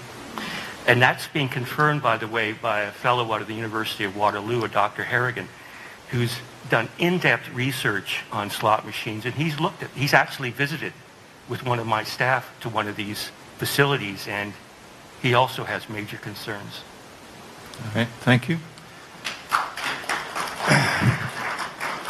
Your name, community, question, or comment, please. My name is Amar. I'm from Hamilton East Mountain. I have a question, I guess, for Dr. Richardson. Well, first of all, I wanted to thank the entire panel. You guys have all shed a lot of light on a lot of important issues. So, I mean, obviously applause is due for the entire panel. But specifically for Dr. Richardson, I know you said that, a two-part question. First part, you said when you were brought on your original role, that there wasn't much of a mandate towards casino gambling trends and effects on health. So have you had a lot of research opportunities on this matter prior to being brought on by the City of Hamilton for your report? Number one. Number two, actually through Twitter, a friend of mine put me across a research article by a professor from Laval University, Professor Ledouceur, I believe it was, and actually the findings are almost starkly the opposite of what you stated with regards to proximity and the fact that risk gamblers or problem gamblers are more likely to occur in an area that's closer proximity to a casino. So I mean, it's just completely contradicting. I just don't know if you've come across that or if you've read it yourself. All right, thank you for your comment, Dr. Richardson. So a couple of things. If you could just, before you leave the mic, just what were you saying that Ladouceur found? Because I think I misunderstood what you said. That the perceived theory or threat of increased problem gamblers is not in correlation with, has nothing to do with correlation to proximity. Okay. All right, so just to clarify a few things, my role in particular is not around gambling for the city of Hamilton. That's not, and I wasn't brought on to do this study. I'm the medical officer of health, so I've been for 14 years overseeing the public health programs. What I was saying is that gambling as a public health issue has really emerged over the last 30 years and then become something that public health units, medical officers of health have paid more attention to of late. And as well, we run a treatment program that is funded by the province. So I'm not a researcher, and I wouldn't pretend to be. I mean, the people at CAMH, such as Mr. Murray here, and many others know far more about the science of gambling and the health, the effects, and all those sorts of things. I'm a consumer of that research, and so we look more broadly at research that comes from many, many sources. And Toronto Public Health did do a what's called a systematic review, which means you look at all the studies that are done out there, sort out which ones are of higher quality and less high quality, and try to summarize the results that come from those. And so as I said when I was speaking earlier, I'm not surprised that you can find studies that show something different. And we find that in every aspect of research. I'm sure you can agree with that. And as well, we find that throughout health and medicine that you'll find studies that show one thing and another study that shows something else. And that's why we need to look at all of the studies taken together. So when you look at the issues of accessibility and proximity, when you look at all of that together, and that's what Toronto did just recently along with CAMH, they did find that proximity overall in that research does have a role to play in terms of the incidence of problem gambling. So I think that I think you had asked 2 questions about my role in particular with respect to it and about that study in particular. So I hope I've covered off what you're asking. Thank you. Dr. Kabursky, do you have any comment on the question? Well, I mean, it's a valid point that he's bringing about, and that this area has so many different contributions, and that there is no unanimous findings here. But certain things are incontrovertible. I mean, one thing we know, that close proximity is a direct relationship with the increase in problem gambling. Accessibility is an important factor. Now, this is independent of the size of the population. I understand that. I mean, you could really have a small casino in a small area, but it's in the backyard of everybody, and you would expect to see the proportion of the population with gambling problems to rise. But this is independent of the size of the population, but this does not in any way invalidate that accessibility is a major cause. Thank you. Mr. Murray? With respect, there really is consensus in the field that increased accessibility increases participation rates in problem gambling. And if you want to verify, at least in terms of participation rates, just look at what the gambling industry is wanting to do here in Ontario. They're wanting to increase accessibility in order to grow the business. That's why they're doing it. It's a commercial reason. And I'm sorry, good or bad, that will lead to increased gambling rates and just inevitably an increase in the people who are negatively affected. Thank you. Michael, you're up. This question is for OLG from Tony Simeone from Waterdown. Do we know who the new private operators are going to be, and how does one qualify for becoming an operator? We're not at that stage yet where we've put out the formal request for proposals. We still have to hear from the municipality in terms of what direction they want to take. The debate that we're having here tonight is something similar that they've had in the city of Ottawa. Very different than what's happening in Toronto, because Toronto would be a new facility, but in Ottawa, same type of debate. Do we keep it at the racetrack, or do we keep it, or do we move it downtown? And that, again, will be up to the private sector operator. Once we hear from the municipality on which direction they want to go, whether open up the city or keep it just at the racetracks. Then we will put out the request for pre-qualification, which is really to get the best of the best and get us a short list, and then we'll forward on to, they'll be invited to the request for proposal stage, which will actually be the bids. We hope to have a decision in 2013 or very early in 2014 once the procurement process goes through. I'm going to run a risk here that I'm going to get into trouble, Tony, but have you not already completed the pre-qualification process? Have you not identified those who are eligible to bid? No, not for every zone. Right now we have pre-qualifications out for Ottawa, for Eastern Ontario, and for Northern Ontario. Those are the three three areas that we've gone out to, because in those areas the municipalities have made their decisions whether they want to be willing hosts. We have better ideas of where those facilities are going to be, and this is a massive procurement project, one of the biggest in Ontario. We have to do it in phases. We have to wait for the municipalities as well to make their decisions, and in order for our people to do it properly and be able to manage this whole big process, we do need to do it in phases. So, well, let me ask another question in an attempt to be helpful. What are the basic criteria to qualify that would allow an entity to bid? Sure. So you really do have to be a gaming operator. You have to have some experience in the gaming industry. If you decide that you want to open up Joe's slot company and think you can run a gaming facility, and you put your bid and you put your qualifications in, I have a feeling that you're not going to be able to be there. But you have to show us that you are qualified, that you have worked in the industry, show us your financials, various other credentials to show us that you are legitimate. And there are a lot in this country. There are a lot in North America, a lot around the world. So we'll look at the best of the best. And then we will boil that down and then invite that group to the RFP stage. All right. Your comment or question, your name and your hometown, please. My name is Pat Haru, and I'm from North Burlington, but this affects us because my husband has standard-bred horses, and he has the horses that he trains are qualified for Flamborough, cannot race at the big tracks like a lot of people here. We are the majority of the horse racing people because not the minority have the big horses that make the big money. That's the minority. The majority of horse people are the ordinary farming people with 3 or 4 horses. And this is their living, our living. I hear you, but now tonight's meeting is about casinos. No, it's about gambling. This is about gambling. Now, my question here is that horse racing should never be put in the terms of gambling.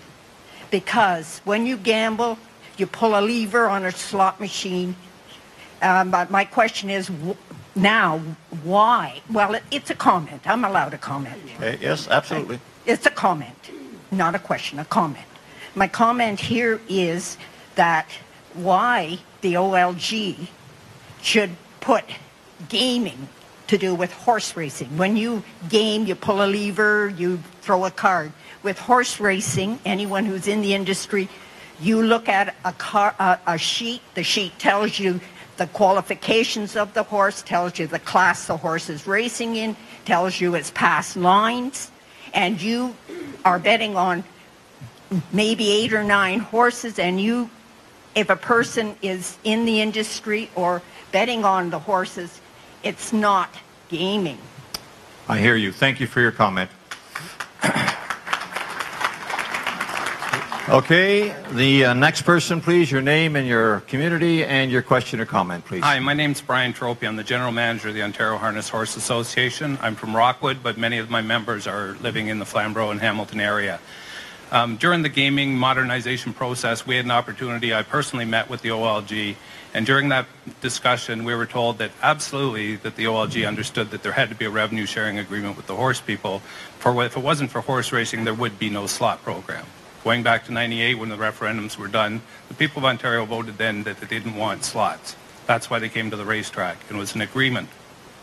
Based on those agreements and based on the fact that we always had what was categorized as a successful partnership with the OLG, and the fact that the OLG entered into an additional 5-year renewal term within the last 2 years, these people that are sitting in the audience today invested tens of thousands of dollars, if not hundreds of thousands of dollars, that they'll never have a chance to recoup.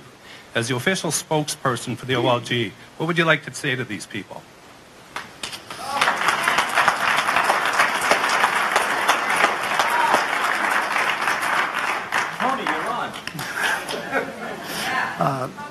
As I've said before, and I continue to say, we respect the horse racing industry. It's a long tradition in Ontario, and there was horse racing before there was the slots at racetrack program.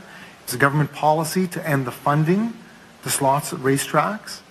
We asked for the prescriptive location restrictions to be lifted, and the government lifted that, but then they went a little further and decided that their funding, that their priority was not for this industry. And again, we believe that there will be a horse racing industry after the slots. But the slots aren't leaving right now. Slots will be here for a while, and it will be up to the private sector to decide whether they do want to keep the slots at the racetracks or not. We have to look at some of the properties that are out there.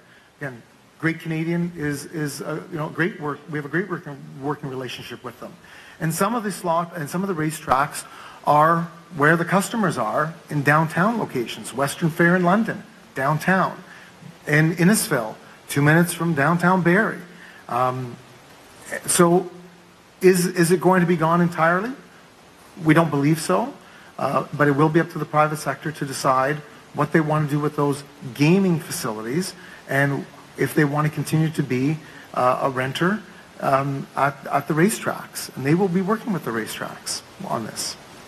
I'm going to suggest to you folks, it's 8:35 or so, that we give the people that are in line an opportunity to speak, and that will shut it down at that point. So we still got 1, 2, 3, 4, 5, or 6 people there. Let's see where that brings us for time, and then we'll perhaps wrap it up. Your name, community, question, or comment, please. My name's Michelle, and I'm from Waterdown.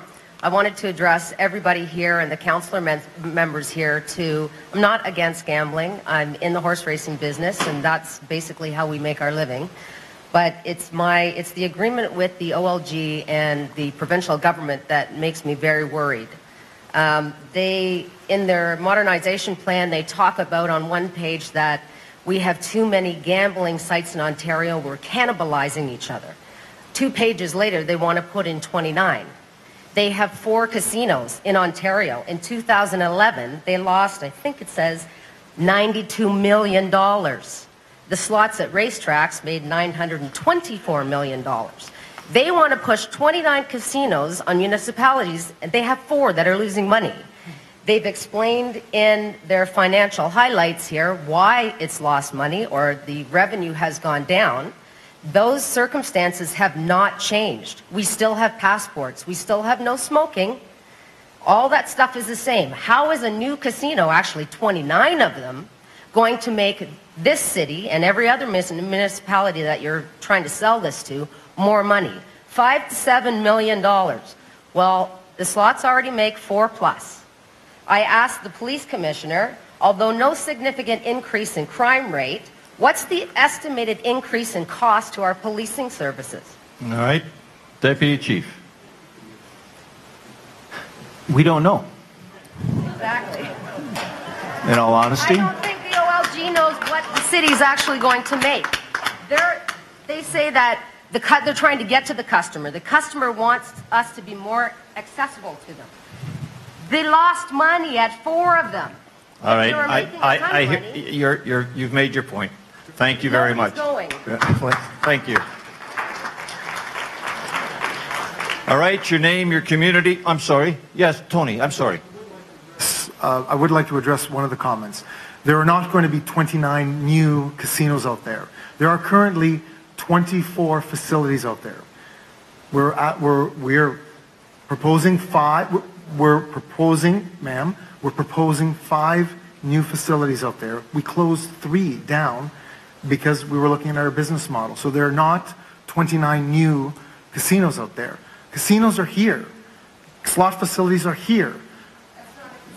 Slot facilities and gambling is... All right, thank you, thank you.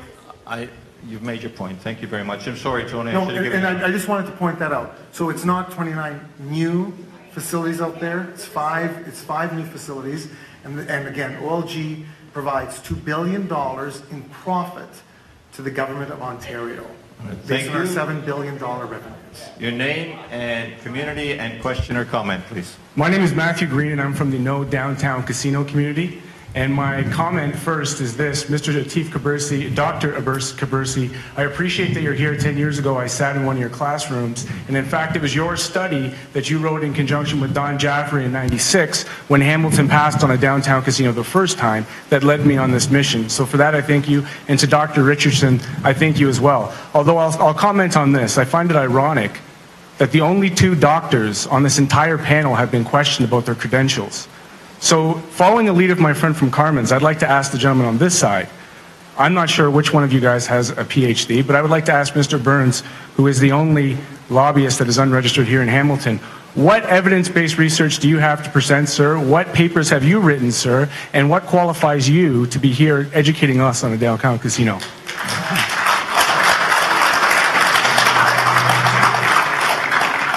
Mr. Burns. I don't have a PhD. I haven't written any papers. As an association, we have asked a lot of academics to write papers on behalf of the industry, and there's a number on our website, canadiangaming.ca, including a more recent series dealing with some of the issues we're talking about tonight.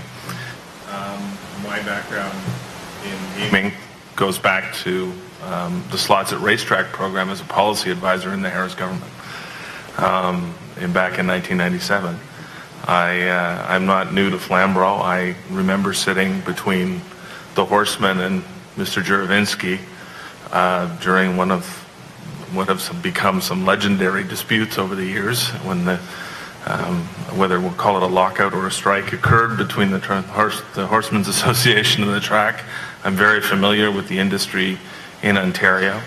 I was part of the group when the last opportunity came along for the private sector to get involved in Ontario in the mid-90s. That was part of the development of the Brantford Casino until we were asked to step aside by the Ontario government because they wanted to do it. I have been in communities like this all over Canada and especially all over Ontario talking about gaming. I have seen the results of the industry. The good people that work in this industry that also buy groceries in communities, live in communities, and volunteer in communities, and raise money for community organizations. That it's a positive career experience. So as I look at it, I have a long history in the industry, and from a public policy perspective as well as from an operational perspective. So I bring that to this community. All right, thank you.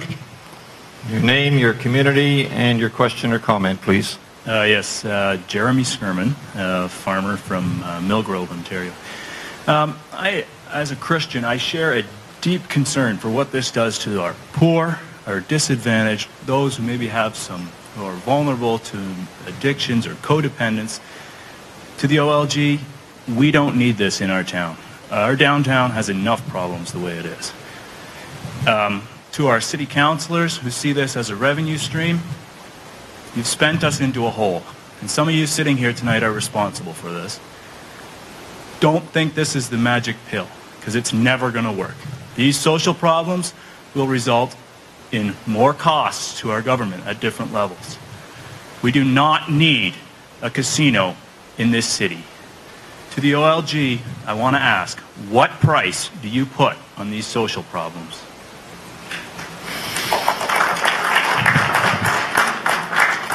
I'm not sure that you have an answer for that, Tony, but you're welcome to comment. Again, we realize that gambling does have an inherent risk, and a small percentage of the population is at risk. We've talked about that. We've admitted that. We're not burying our heads in the sand, and we're not running away from that. But we have a mandate from the government to provide gaming entertainment in Ontario, but we also have a mandate by the government to provide responsible gambling. I know it's somewhat ironic, and we admit that, but this is what we have to do, and $40 million of gambling revenue does go into responsible gambling programs. CAMH is a beneficiary of that. A lot of research is benefits from that as well too.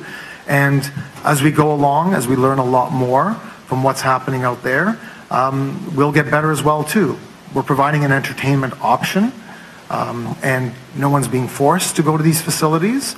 No one's being forced to go to these facilities, and you have a choice if you want to go or you don't want to go. And 8 million people play the lottery each year. 2.3 million people visit our casinos at least once a year. They're making an entertainment choice.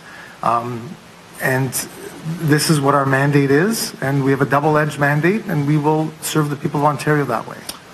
Okay, Donna, you're up. Sorry. Donna Skelly, I'm from Ancaster, but I'm also the progressive conservative candidate here in this riding for the province of Ontario. I have two questions to the representative from the OLG, and the first question is, can you give us the breakdown on where the money will go if a new casino comes into Hamilton? For every dollar that is gambled at the casino, how much goes to the casino operator owner, how much will go to the city, how much will go to the province, and what percentage is used to cover the costs of the OLG? And my second question... Just a minute, that's a great question. Let me just let them answer that, okay? So the divvy up of the gambling dollar. We'll get to your second question in a minute. Sure, so there is a funding formula in place right now that has been modified. So currently, Hamilton receives 5% on the first 450 slot machines, and then a blended rate of 2%. So as I mentioned, and I'm just trying to look for the numbers, it's about $4.5 million a year that the city gets in terms of that. The funding formula is changing.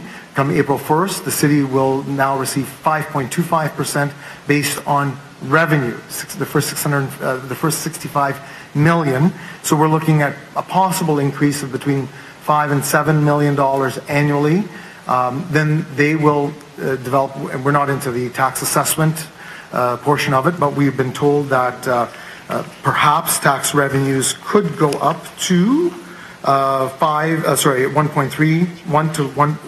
to $3 million per year. That goes to the city. We're looking at the jobs, the associated wages with that as well too. Let me just come back to the gaming dollar. Yep. Somebody puts $1 into a slot machine. How is that divvied up? That's where we get into the complexities, because it's based on how much they put in, how much comes out. All right, just a minute. But again, it's not as clear. You believe me if you believe me, you don't if you don't. But it's not as clear cut, because slot machines return a certain amount. If you go to table games return a different amount, because there's a labor cost associated with table games. Tony, I'm going to invite you to come tomorrow night and answer that question. I will try, definitely. Right. Maybe the same answer. Yeah. Your second question, Donna. My second question is, the current government is running a deficit of about $14 billion. This didn't happen overnight. So why is there such a rush to ram these casinos through communities? You have given us a bit of an extension to talk about this, but this is such an emotional issue. It is highly charged. It's highly divisive.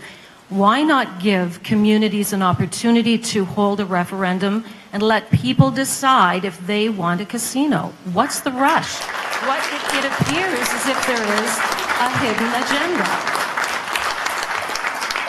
We announced the modernization of our industry back in March of 2012. We began consultations with municipalities about a month later as we announced the gaming zones, and we have been in consultations with these municipalities since then.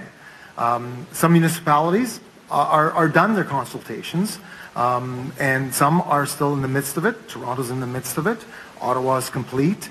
Under the old OLGC Act of 1999, there is the municipalities can choose what they want to do in terms of consultation. There is no prescription for a referendum, but if they wish, they can. If they wish to hold consultations, they can. It's not written in legislation. So we we appreciate, we respect the consultations that are going on in various communities. We were up in the Collingwood, Wasaga Beach area. We were there 5 times for consultations. We had a regional meeting for 500 people. We had a meeting just with Wasaga Beach with 300 people. We had a meeting just with Collingwood with 200 people. And then they conducted a web poll. So we really do respect and appreciate what these municipalities are doing. And if you look at some of the voting records of by-elections and some referendums, the amount of people that actually come out to vote in percentage-wise compared to how many people are coming out to consultations or voting on web polls and Facebooks and having their voices heard through emails and stuff like that, there's a higher percentage of that population speaking now as there are in when municipalities have by-elections sometimes. Thank you. Thank you. We're down to the last 2. Good evening. My name is Rick Hishon. I'm from Dundas Center. Like that. So I have a couple of things I want to just touch base about tonight.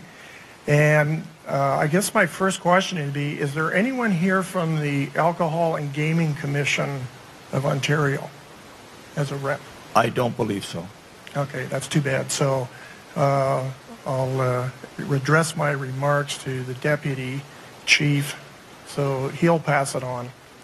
Anyways, one of my great concerns, so I'll just let you know, everybody, I am a good customer of the OLG and Bruce's establishment, but I've gambled all over the world in different places and everything else like that, in different countries, different parts of Canada and everything else like that. My main point is, and what I've seen, and I'm going to take exception to what Bruce said a little bit ago about the payouts that are happening in the casinos nowadays. The information that he put forth about 92% or 91 and 92% came from the Alcohol and Gaming Commission that did that study in 2009 and published it in 2010 on behalf of the OLG. I would dare to say nowadays, which is basically, and we're in the 4th year later, that those percentages have gone down and they're operating fairly close to that 85% minimum, possibly lower. I have I'd say my word would be the complicity between the OLG and the operators. I'd have some question in deciding whether there's a arm's length transaction. All right, you've got to be careful with your no, words. I understand that, okay. so I'm just going to leave so it at wrap that. it up. Yeah, just because the, I can give you lots of examples over, 2012, and I can go back to 1992 if you wish, but I've seen what Flamboro's had and done over the last 20 years, or close to 20 years that they've been, and you're putting more in the machines, and you're getting less out of them. And, I go away for 2 weeks on holidays in November. I come back, and I look, and all the penny machines that are on the one wall up there have gone from maximums 125 or 150 units, or, $1 or $1.25, and now they're 250 and 300.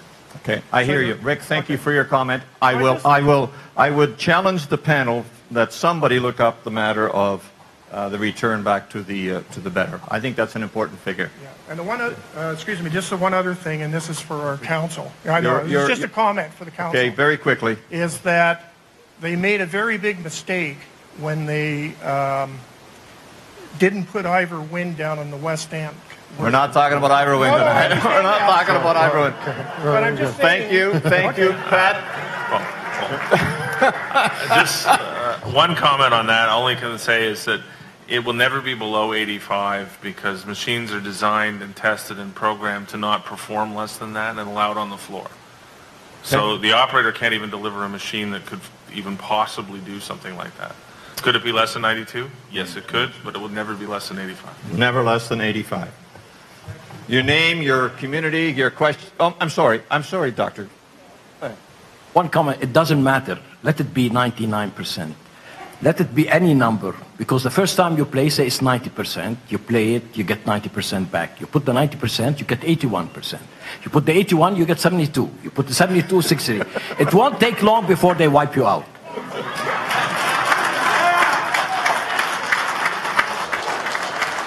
Okay, I'm going to lay awake all night trying to figure out that math. Anyway, thank you for that comment. Your name, your community, your question or comment, please. Yeah, it's Wayne Smith from Mount Hope, Ontario.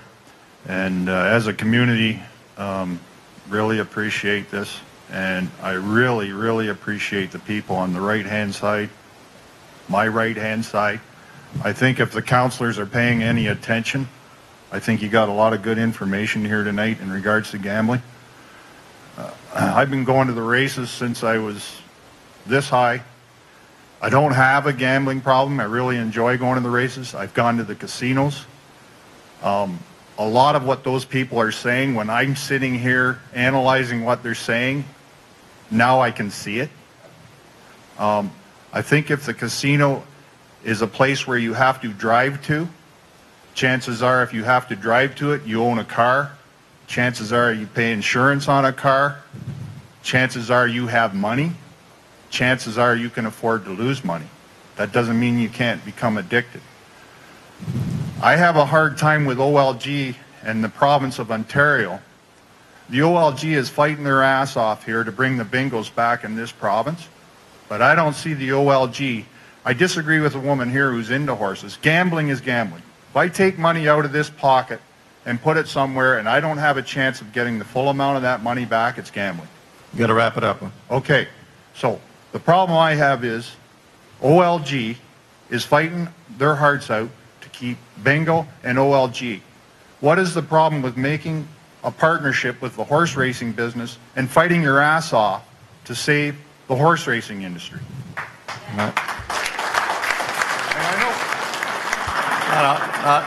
I think that question has been asked 6 or 7 or 8 different ways tonight. Okay, it's a mandated issue, but we have a whole bunch of councillors here from our municipality, and I really appreciate them being here. You better take a drive out into the community. For the councillors that live in downtown Hamilton, take a drive out in the community and realize how many jobs are going to be lost here. All right, I heard you. Thank you. I'm sure the councillors heard you too. We're just glad that they came up the hill. Thank you. Mike, is one more question? Okay. Yes, thank you. My name is Joe Chadak, and I'm a resident of Flamborough. I'm a farmer, I'm a horseman, I'm a breeder, and I'm a player. And what I don't understand, why doesn't the OLG just leave it as it is and add your casinos? Number 2, I'm disappointed that Mr. McKeegan, my representative, is not here, who's the Minister of Agriculture, who should be fighting for us horsemen. Thank you. Okay, thank you. All right, the clock that I'm looking at says it's 3 minutes to 9, and I think we're going to wrap it up. I remind you all of tomorrow night's meeting. Before we close tonight, I promised the panelists an opportunity for a 1-minute. Please listen to them, see what they have to say. Let's extend them that courtesy, those who want to. And then tomorrow night, the discussion continues at Hamilton City Hall. I'm going to start over here. Dr. Percy. Just only to say that casinos are there, they are probably coming, but you really need to make sure that whatever you get it after a thorough examination, and that should reflect the preferences and the wishes of people, and it should be a balanced way where we get the maximum benefits and minimize the social costs, that they are real and they're there. Thank you. Dr. Richardson? I don't think I have much to add beyond Dr. Kabursi. That approach in terms of making sure we're making an informed decision, one heads up, eyes wide open, about what the issues are associated with gambling and problem gambling, whether they're health issues, social issues, economic issues, and making decisions that keep that ideal of maximizing the best benefit for our community in mind. And so considering all the factors that influence those things, what would be the decision related to that? And so just thanks again for the opportunity to be part of the panel tonight. Thank you. Mr. Murray? You know, just representing my organization, we're just very pleased that we've been able to participate in a session like this, and we're trying to support a broad range of agencies that we work with to have similar kinds of inputs into the decisions that are made in the communities that they serve. yeah, the best choice that you can make is one that's well informed. So I congratulate you for being here and participating in this. And if you want further information from our end, certainly you can access it through problemgambling.ca. Thank you very much. Thank you. Mr. Burns? I'd just like to say thank you. I think that a great, healthy debate, and again, the Canadian Gaming Association has many studies and information on our website, canadiangaming.ca. And also, just to say that you, for horse racing industry, and the opportunity does lie in having to say yes to a casino, and then where the community chooses to have it becomes the next decision. So you're going about it the right way, and look forward to tomorrow night. Thank you. Deputy Chief? Our role is community and public safety, and so wherever the decision is to put a casino, or if there's not, we'll continue to work with all our partners to ensure that this community remains safe. Thank you. Thank you. Bruce? Thank you very much. I'd first like to thank the city for having this opportunity to speak tonight and again tomorrow night. I think I'd like to leave the group with really one comment. Great Canadian and Flamborough is committed to horse racing at Flamborough Downs, but to be sure, we do need support from the government for horse racing to continue after March 31st at Flamborough Downs or in the province of Ontario. So I'll leave that with you. Thank you. Tony? Thank you very much. I respect all of your comments, all of your questions. I hope I've provided some information. There's more information out there on modernolg.ca about what the experiences from the other communities are. And Mayor Bertina's on there as well, too. The benefits to Hamilton are easily demonstrated. And we'll see what the council decides, and they are your representatives. They will make the best decisions out there. And thank you very much. We'll see you tomorrow night. I just want to make two very quick comments in closing. We at the Flamborough Chamber of Commerce understand the importance to the local economy of horse racing and slots at Flamborough Downs. And we're very concerned that if those two things are ended at Flamborough Downs, that it's going to have a huge, devastating impact on the local economy. So understand that we're working as hard as we can, both in front of the cameras and behind the scenes, to lobby for that. I want to finish with this thought. I'm a child of the 60s. I studied in the United States. I went to university during the 60s. It was the era of civil rights, of the Vietnam War, of the assassination of JFK and RFK and Martin Luther King. Today is Martin Luther King's birthday. And I came across this quote today, and I want to share it with you in the hope that it will lead us to a constructive and positive decision. This is what Martin Luther King said. Rarely do we find men and women who willingly engage in hard, solid thinking. There is an almost universal quest for easy answers and half-baked solutions. Nothing pains people more than having to think. Let's all go home thinking about what we've heard tonight. Thank you. Good night.